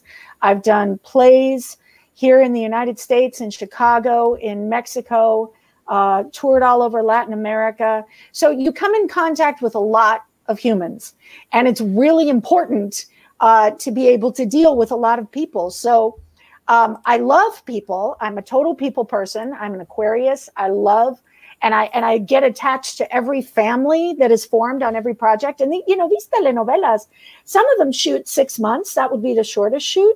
Some of them, I've done shoots that have lasted a year and a half. So, a lot of drama can happen during that time, and kind of balancing that and keeping things, cool and always being respectful. And at the same time, garnering respect, hopefully, and what have you. The whole COVID thing of just kind of being able to chill for a little while and do some other stuff, write. I learned how to cook, a series of things that I had not slowed down this train in order to do in all these years. And for me, it's actually been, it's extremely unfortunate, the reason why, especially when we think of the tragedy involved. But for me, it's been a weird blessing in disguise, to have the opportunity to chill out for a few minutes. I gotta say, that's exactly what I thought. Looked over your body of work, and I thought to myself, I said, this woman is finally getting a break because of COVID. Because you just were nonstop, it's nonstop. If you look at those, the television credits alone, the amount of hours you have on TV is staggering. But you started as a very young, and some very cool movies right out of the gate, and then a bunch of very cool series that you were steady on, and then you had a lot of cool one-offs. Wanted to ask you about Burn Notice. If you have any story from Burn Notice. Oh, I have a story for Burn Notice. I have a story that my fiance will never forgive me for Burn Notice. He was actually auditioning for that episode. My fiance is actor Craig Hurley, and he was auditioning for that episode. And I was scrolling down the list of characters that were being auditioned for, and there was a role, and I called our agent, because we had the same agent, and I said, "Can you put me up for this?" And then I booked it, and he didn't. Oh, that's got to be tough. I didn't realize you had a fiance working closely, in a sense, have the same agent. Has that caused more problems than it seems like it could be a little problematic? You know, in theory, it really could. Craig and I met when we were really young. We did an episode of Freddy's Nightmares together. And at the time I was 16, 17. So I was jailbait, and he was 20 because he's older and always will be. And anytime he walked in a room, I would lose my mind. I just sweat the adolescent sweat. He paid me absolutely no attention. Then none, just ignored me. Then over 20 years later, he wrote a book called 27 and All Washed Up about this industry and what it can be like and what it was like in the 80s and 90s. And it was really interesting, I think brutally honest and funny look at the industry. And he hits me up on Facebook, of all places. And I had just gotten out of not a great relationship. I had been shooting in Colombia, and I had been in a relationship in Colombia with a guy, and that did not work out well at all. And he hits me up on Facebook, and I thought, oh my God, Craig Hurley, he's going to be married, gay, something. And no, neither one. Divorced, straight, beautiful daughter, just kind of hanging out and doing his own thing. And he had written this book, and he said, I wanted you to know that I wrote about you, but I wrote about you the way I always have felt about you, that you're a great girl. And I wanted to know if you'd like me to send you a copy. And I was like, yeah, send it to me. And so we started talking every day, and then that's how we ended up getting together. But we would like to think that we are a power couple in our own way. And if everything, as long as everything stays in the family, like, hopefully we're both working, but the important thing is that one of us is working. And if we celebrate each other's victories and are there for each other's defeats, and the times that we have to kind of pick ourselves back up, then that's, I think it could be problematic in a lot of cases, and I could see that. But I think if you're approaching it from the right angle, it can be really great to be in a relationship with a fellow actor, because they do understand us, I think, better than a lot of people do. You know what I mean? Absolutely. So. My life partner is a musician and an actress, and she gets me in a lot of the and of course. We worked on an album together. It's how we met, and so I can relate to what you're saying. But yeah, I did think that. I thought to myself, COVID gave this woman a chance to chill out because of all the work. I mean, just a massive body of work. So you started young, and it was just bam, bam, bam, bam, bam, bam, bam. And just the TV hours alone, that's a lot of hard work. Well, thank you. Yes, I'm tired. I'm sure. No, I'm kidding. No, I'm kidding. I'm exhilarated, especially right now, hanging out with you guys. Mr. Ridgely. Yes. What's going on? Well, I'm looking forward to Katie's fiance to spaz out a little more. So apparently Scott, he's a big fan of yours and Kev's. So we may have somebody else. David, please. Ladies and gentlemen, without further ado, one of my dearest and closest friends, Mr. Brian O'Halloran. Oh my God! I'm not even supposed to be here today. What? Hi. What is Holy going on? crap. What a fantastic guest you have tonight. Thank you, Mr. Hi, O'Halloran. Brian. How are you, Katie? I'm tripping. Don't be tripping. You might have thank you gotten so much for gracing us with your presence. I am a huge fan. Yeah, and Craig, but Craig is not in the room right now, and that's a good thing because he would just be moving my head out of the way. Well, then when he watches this on the replay, hey, Craig, good to see you. Oh, man. Craig, you rock. That's a huge thing. Thank you so much. Oh, not at all. It's lovely to see you.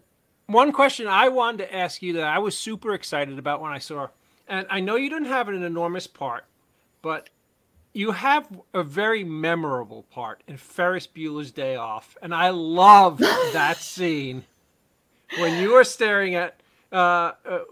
Can you refresh my memory what that teacher's name? He had something to do with in politics later in life, right? Oh God, Bueller. Oh, he had a trivia show. He had a reality show. He had a show. I can look it up on Ben. It's a Ben something, right? Ben Stein's Money. Ben Stein's Money was the name of the show. You're gonna like the story behind it even better. Ready? Here we go.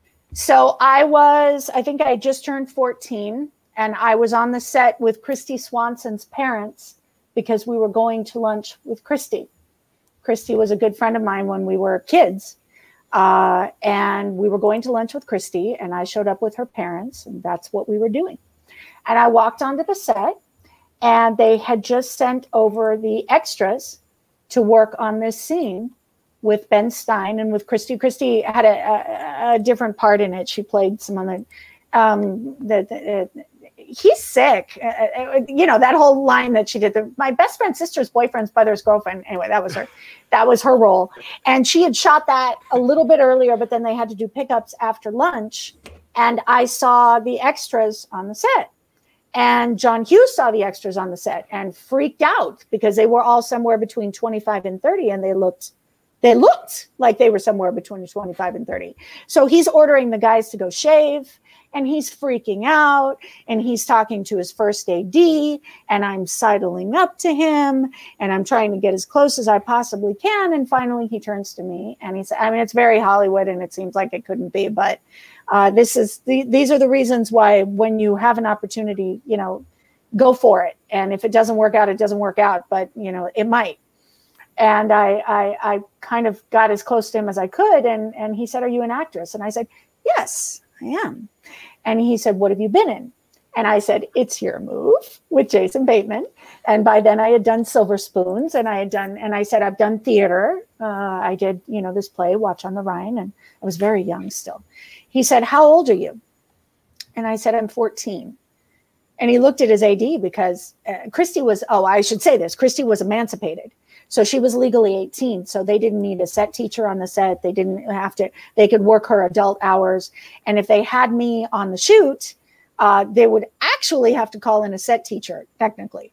But there was no way that was going to happen. And it was just sort of very indie, on the fly filmmaking.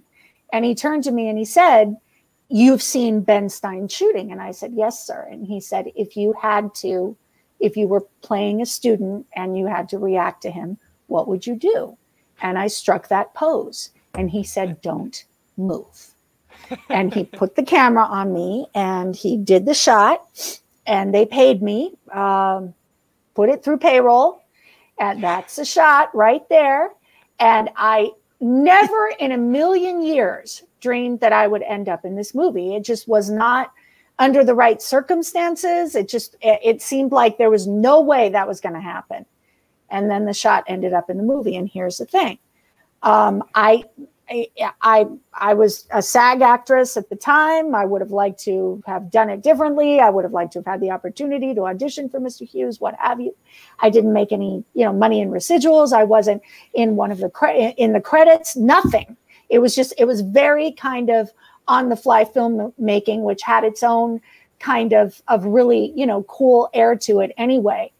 But about 20 years later, DirecTV bought out scenes from 80s films. I don't know if you remember that they did that campaign, and they bought out that scene, and they contacted me, and I don't even know how they knew it was me, but they paid me a rather large buyout to have me in the DirecTV commercial, dude. So that's awesome, man. Yes. So thank you, Tom Hughes.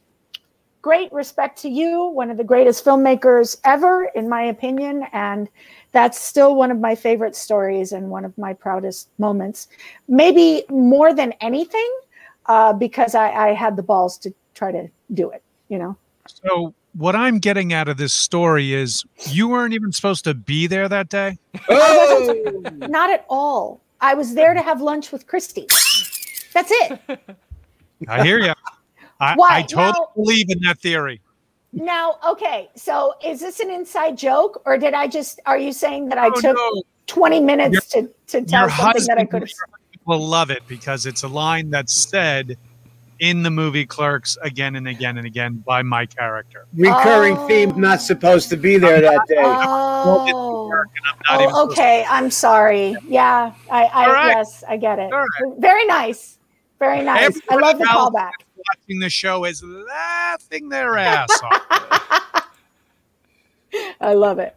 Not even supposed to be here today. Not even supposed to be here today. That's what it was. A show that I would sit and religiously watch with my daughter on Nickelodeon every which way. Mm-hmm. Great show. It was it was really. Oh God, there she is. Yeah. In all her splendor. Tell us a little bit about that character. As I recall, it was Ursula, correct?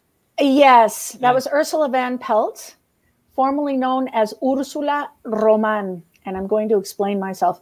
Happily, I have really weird stories for all of the reasons why I was cast in anything, which is awesome.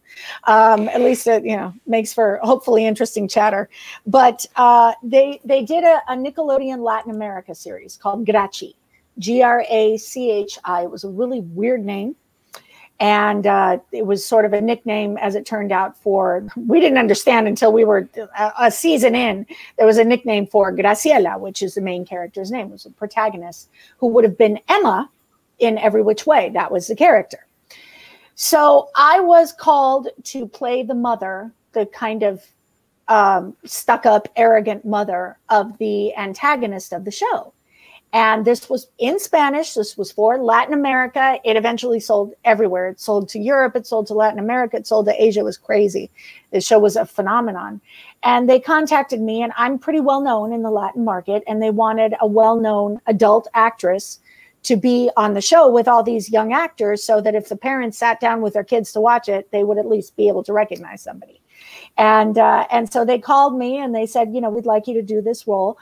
But just know it's probably not going to last past season 1. And I said, now, why is that? And they said, well, because the kids don't connect with the adult characters. And I thought, oh, let's not challenge me. Let's see what I can do here. And so I read the lines and I analyzed the character and I thought, well, she's kind of bitchy, but maybe she's bitchy and she doesn't realize why. So I channeled my gurus. I channeled Lisa Kudrow and I channeled Suzanne Summers, and I channeled these great actresses that have played, these dumb blondes Phoebe's the smartest woman in the room. Always. I didn't mean to say that. It's just that it took us time to learn that. But, they're actually much smarter than they would appear. And it's precisely because they see things in a different way. And I started channeling those characters and I gave Ursula a little voice like this and she would laugh like this. And I started developing this character and she was a horrible human being, but she was funny. And I was hell bent on making her really funny. And they started writing more and more for me. Anyway, I lasted all 4 seasons. I shot 225 episodes of that show. And then they sold it to the American market for Nickelodeon. So when they sold it to Nickelodeon, I mean, obviously, all the kids on the show would have loved to have gone and done the English-speaking version, but they were all too old by that time. They were, 19, 20, whatever it was. And some of them have gone on to do really good series in the American market. But I looked exactly the same, and I auditioned for the part. They had me audition again for Ursula, and the producers from the Latin market said, you have to bring it way down for the version in English, and we're going to have to really sell this, and we want you to do it. And so we brought it down. We brought it down so far, I was bored when I saw my audition. I thought, there is no way they're going to cast me. But then I got the job, and so I got to play Ursula in every possible manifestation that the Western Hemisphere would have her in. That's awesome. Yeah. By the way, there's a gentleman named Craig Hurley watching. Yes. And he says, I am tripping watching this. This is awesome. Thank you guys so much. Aww. I think you probably know that gentleman. Oh, there he is. He figured it out. He's like, where do I watch this? I'm like, I don't know. You'll have to. I said, I have the private link. I don't know. But he apparently found it. He apparently found Greg. it. Yeah. I see that you got to work on Freddy's Nightmares. I mean, that show was awesome. It was. And we were directed by the extraordinary and dearly departed, and it's heartbreaking, John Lafia. Yeah, so that was tough to see him go last year. And I think, as we talk about the whole everything and that has happened since this pandemic came on, we have to touch on the subject of mental health and how people have been affected in different ways, and how loneliness has found kind of a new definition of its meaning. And we'll never know why we lost John, but I was up for that role with several actresses who booked a lot over me, actually. And he saw something in me that he saw that I looked crazy, was his comment, which I always chose to take as a compliment, because she starts out a very sweet girl who wants to go to college, and Craig's character is kind of a rebel without a clue, and wants to get. Everybody always wanted to get out of Springwood in that show. And so he wants to fix up his hot rod. Alex was the name of his character, and he was total rebel without a car. That was it. And Craig played Alex, and he was a dreamboat, and he wanted to get out of town and take me with him, and I wanted to stay and go to college. And then the car that he's fixing up, the hot rod, he's underneath the car and it lands on his chest and it kills him. And so I go off to college, and then I set all of my sorority sisters on fire. And, that's the end of the episode.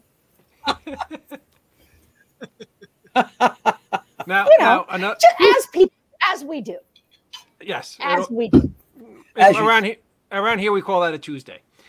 You did a great little cult classic film that I'd be remiss if I didn't touch with you on. The Garbage Pail Kids with Mackenzie Astin, as I recall. Tell us a little bit about how you got involved with that film. So again, that was actually moments after many child labor laws were violated, and I'll talk about that in a second. But I was 15. I know I looked older, but I was 15 when I shot that film. Again, interesting story. I was Mackenzie Astin's girlfriend. That was my personal life title, and he had just finished season 8 of Facts of Life, and he wanted to do a movie over the summer, and they contacted him to do the Garbage Pail Kids movie, and he mentioned in meetings with the producer, he mentioned that his girlfriend, because they said, we're looking for Tangerine. He said, well, my girlfriend's an actress. And they tested me, and I got the job over the likes of Trisha Lee Fisher and Jennifer Aniston and whatever. This is a loss that I'm sure they experience every day of their lives. Tremendous pain at having lost that role. At the time, we were raked over the coals. It ended my relationship with Mac. We didn't live through that because we were too young, and it was tough. It was tough. There were adult conservative groups trying to get the movie out of the theaters, disgusted by what their children were seeing, and all of a sudden, Mac and I were just texting about it the other day, and we put it never goes away, and it became a cult classic. It found its following. People love it now. Listen, the first experiment with animatronics was done on that film. I mean, that led to some really, really huge, production advances in special effects that were done. There were 7 little people, and they had heads on them, and it was a really just sort of elementary version of animatronics. You had a bunch of guys underneath pieces of furniture moving these dials around, and then their faces would move, their eyes and their mouths, and it was it was experimental. And you know, as I look back on the movie, I think it's funny in a lot of ways. It was not appropriate for children. I absolutely 100% agree. But I am glad, you know, that it has found its following and that people are as into it's kind. You know what it is now is that so many people are like into it in our age range. They were like, that was a movie I wasn't supposed to see. Like that was a movie I was going to get in trouble if my parents found out I saw. So I'm glad to have that lasting impression. That's awesome. I see you recently shot an episode of Chicago Fire. Yeah, that was amazing.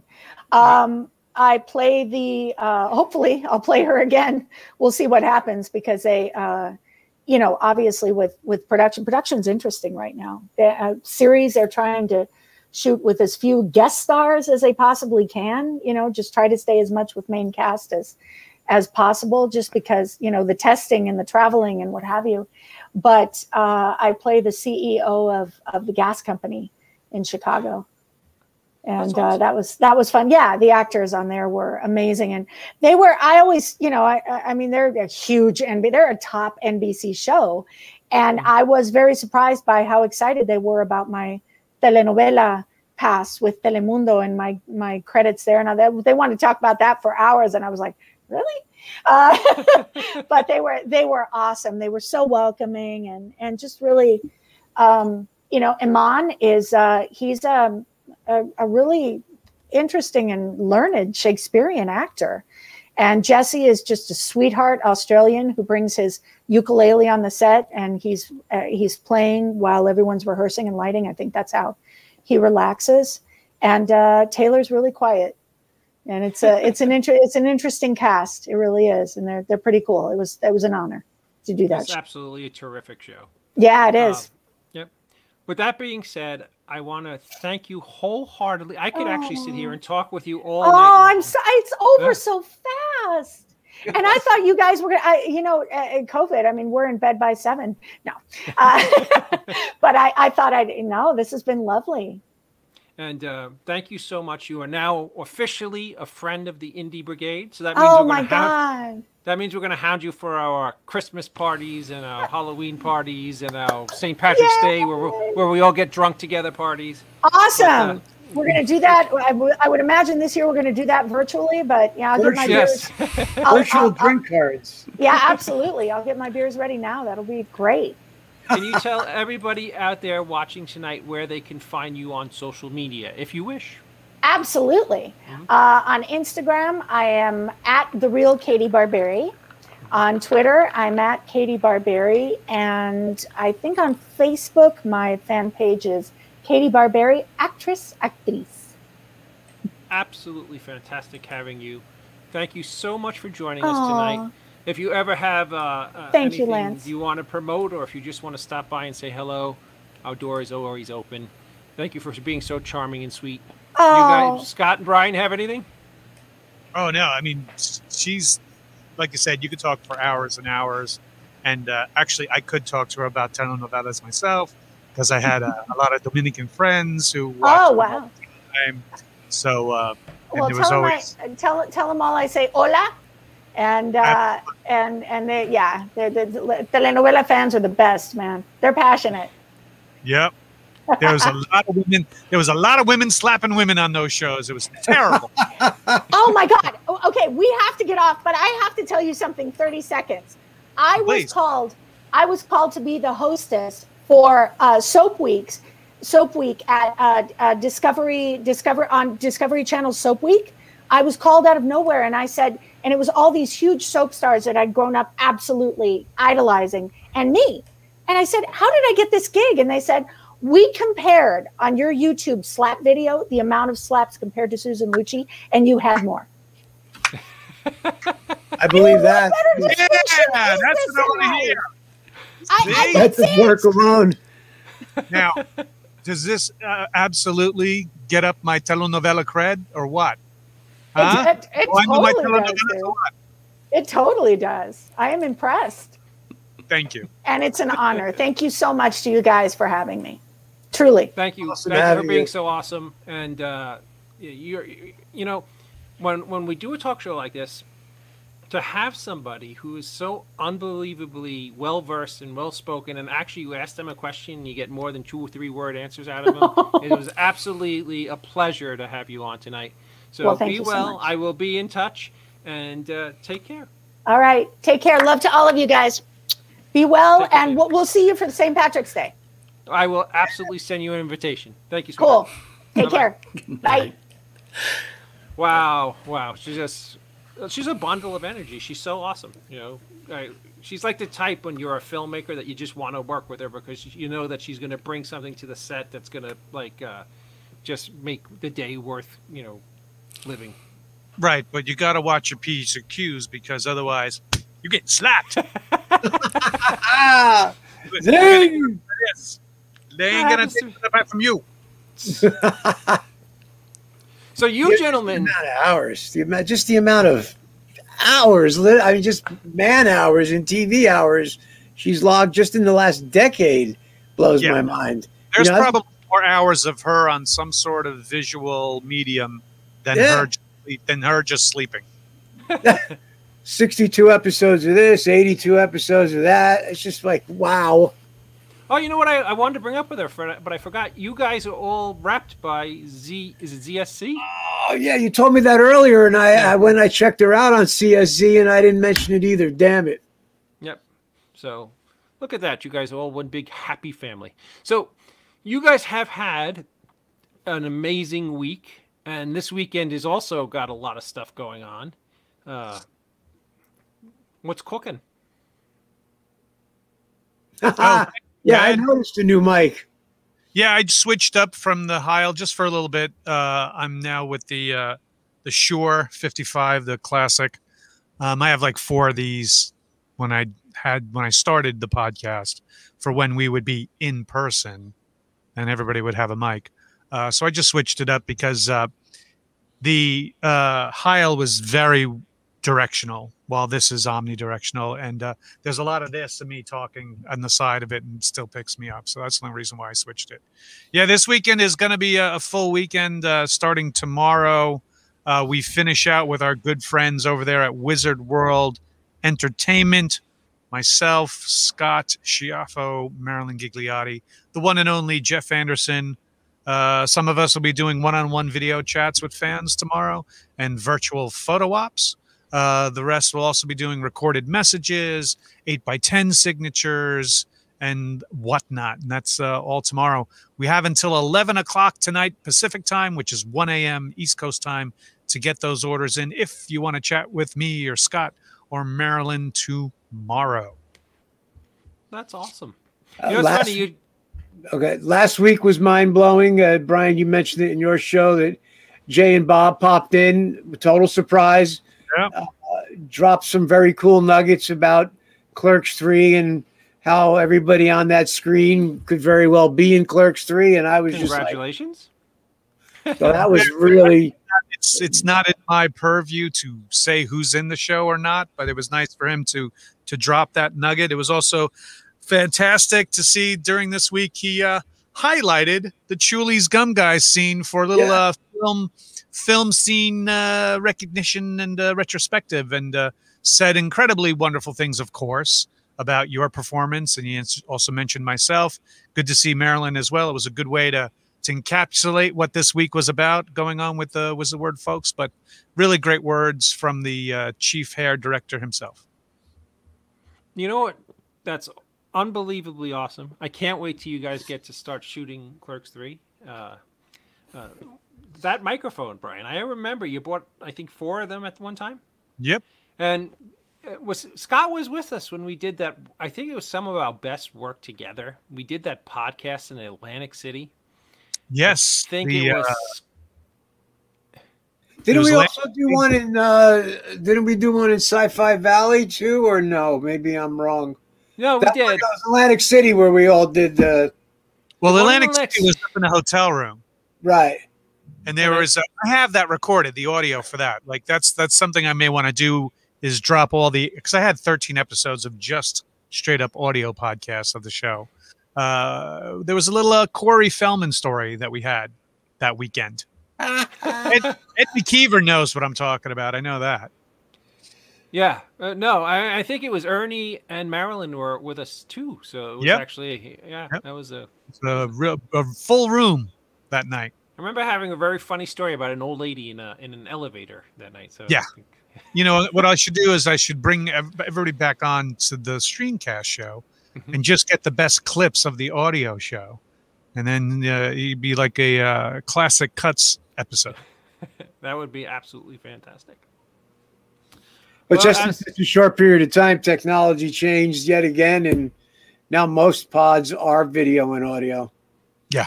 Whereas pods were more audio originally. Well, I mean, just the compression problem of having to compress all of this video at once, and the infrastructure for bandwidth, people having the bandwidth to watch stuff like this, you know, that's where the technology had a lag in it. So that's why podcasts were the first release of people spreading the word. Absolutely. Well, gentlemen, thank you so much for getting my back. Thank you for coming on tonight. Thank you for popping on, Brian. Thank you. It was just great timing because that young lady's fiance was a big Clerks fan, and it was awesome for you to stop in and say hello. I was watching the show in the beginning, and I said, "Oh yeah, that's awesome."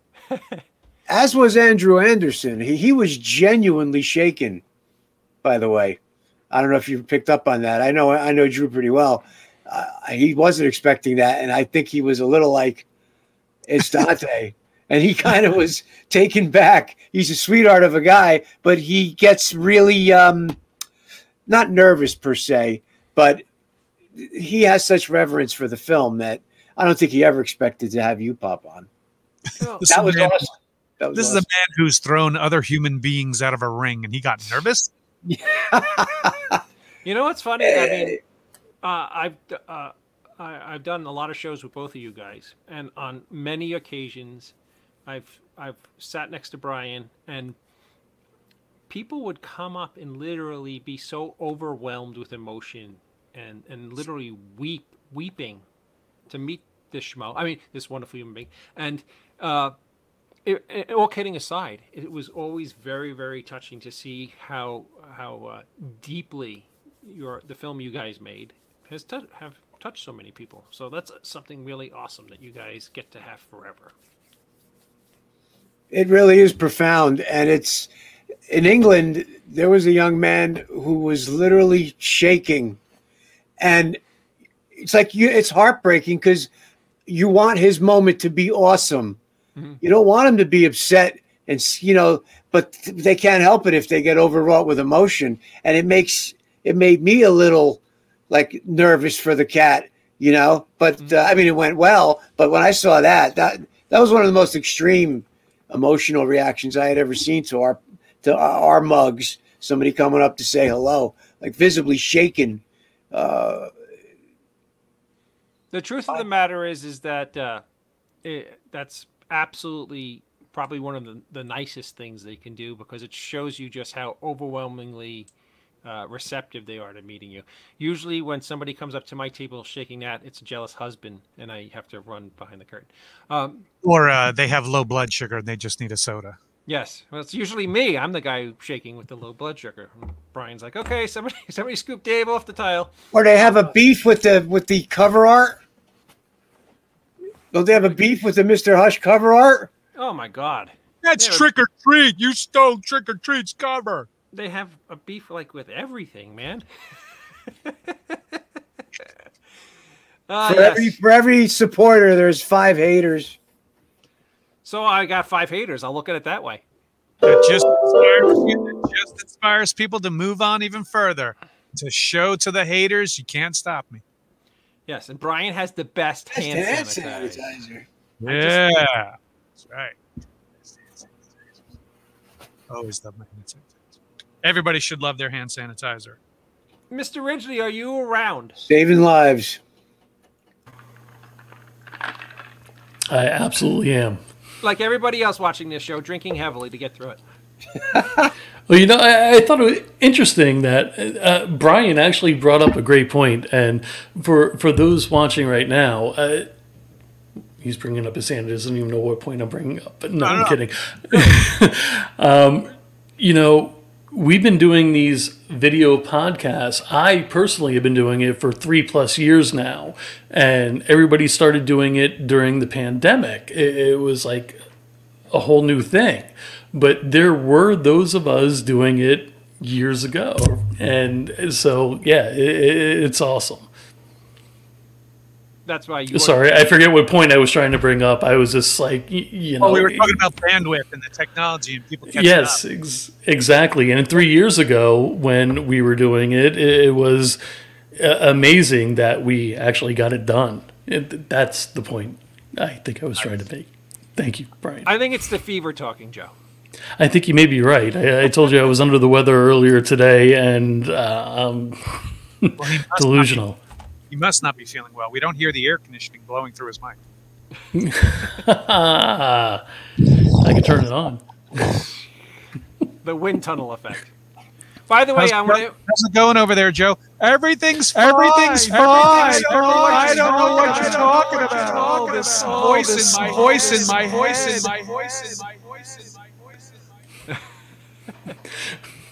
Oh, thank you, Eleanor. I'm going to invite you, seeing you guys are all on the screen right. Of course, Joe, if you guys would please join me next week, because I'm going to have my version of Night of 100 Stars, because it's my 1-year anniversary show. Oh, congratulations! So next Friday is exactly 1 year ago that we did Daniel Roebuck on our first show, and I think we're probably going to go for a little bit over our hour next week, because I have all kinds of crazy shenanigans planned, and I'm sure there'll be lots of people who want to come on and poke fun at me, especially Tiffany Shepis and her giant head. Right, because she's probably going to be like, thanks for reminding us we've been locked in our houses for a year. Having to watch you, Mr. Madison. With that being said, I don't want you to go, Joe, I don't want you to go close up tonight, because I look at this show as it doesn't happen unless all of us are working on it together, because you guys are what makes it awesome for me. And I'm going to say my line, and I want you three guys to say the end of it, and then we'll cut off, because you'll know exactly what to say. All right, you guys ready? Remember, no man is a failure if he has friends. Thank you, Scott. At least one of you care enough to help me out and not make me look like a show. I thought we were all taking parts of it. And I'm trying not to get a seizure from Brian's background, so. Oh, follow me. Follow it. Make people hit the subscribe and follow button. It's who has friends. So let's try it one more time, okay? Take two. Remember, no man is a failure who has friends like David Madison. Thank you, Joe. You're going to make me cry now. In a row? Friends in a row. Now I have to go clean cat litter. Yay, me.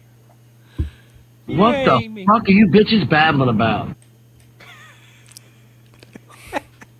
Well, damn it, I hit the button. It didn't work. What the hell's going on here? Oh, that's the show must never end.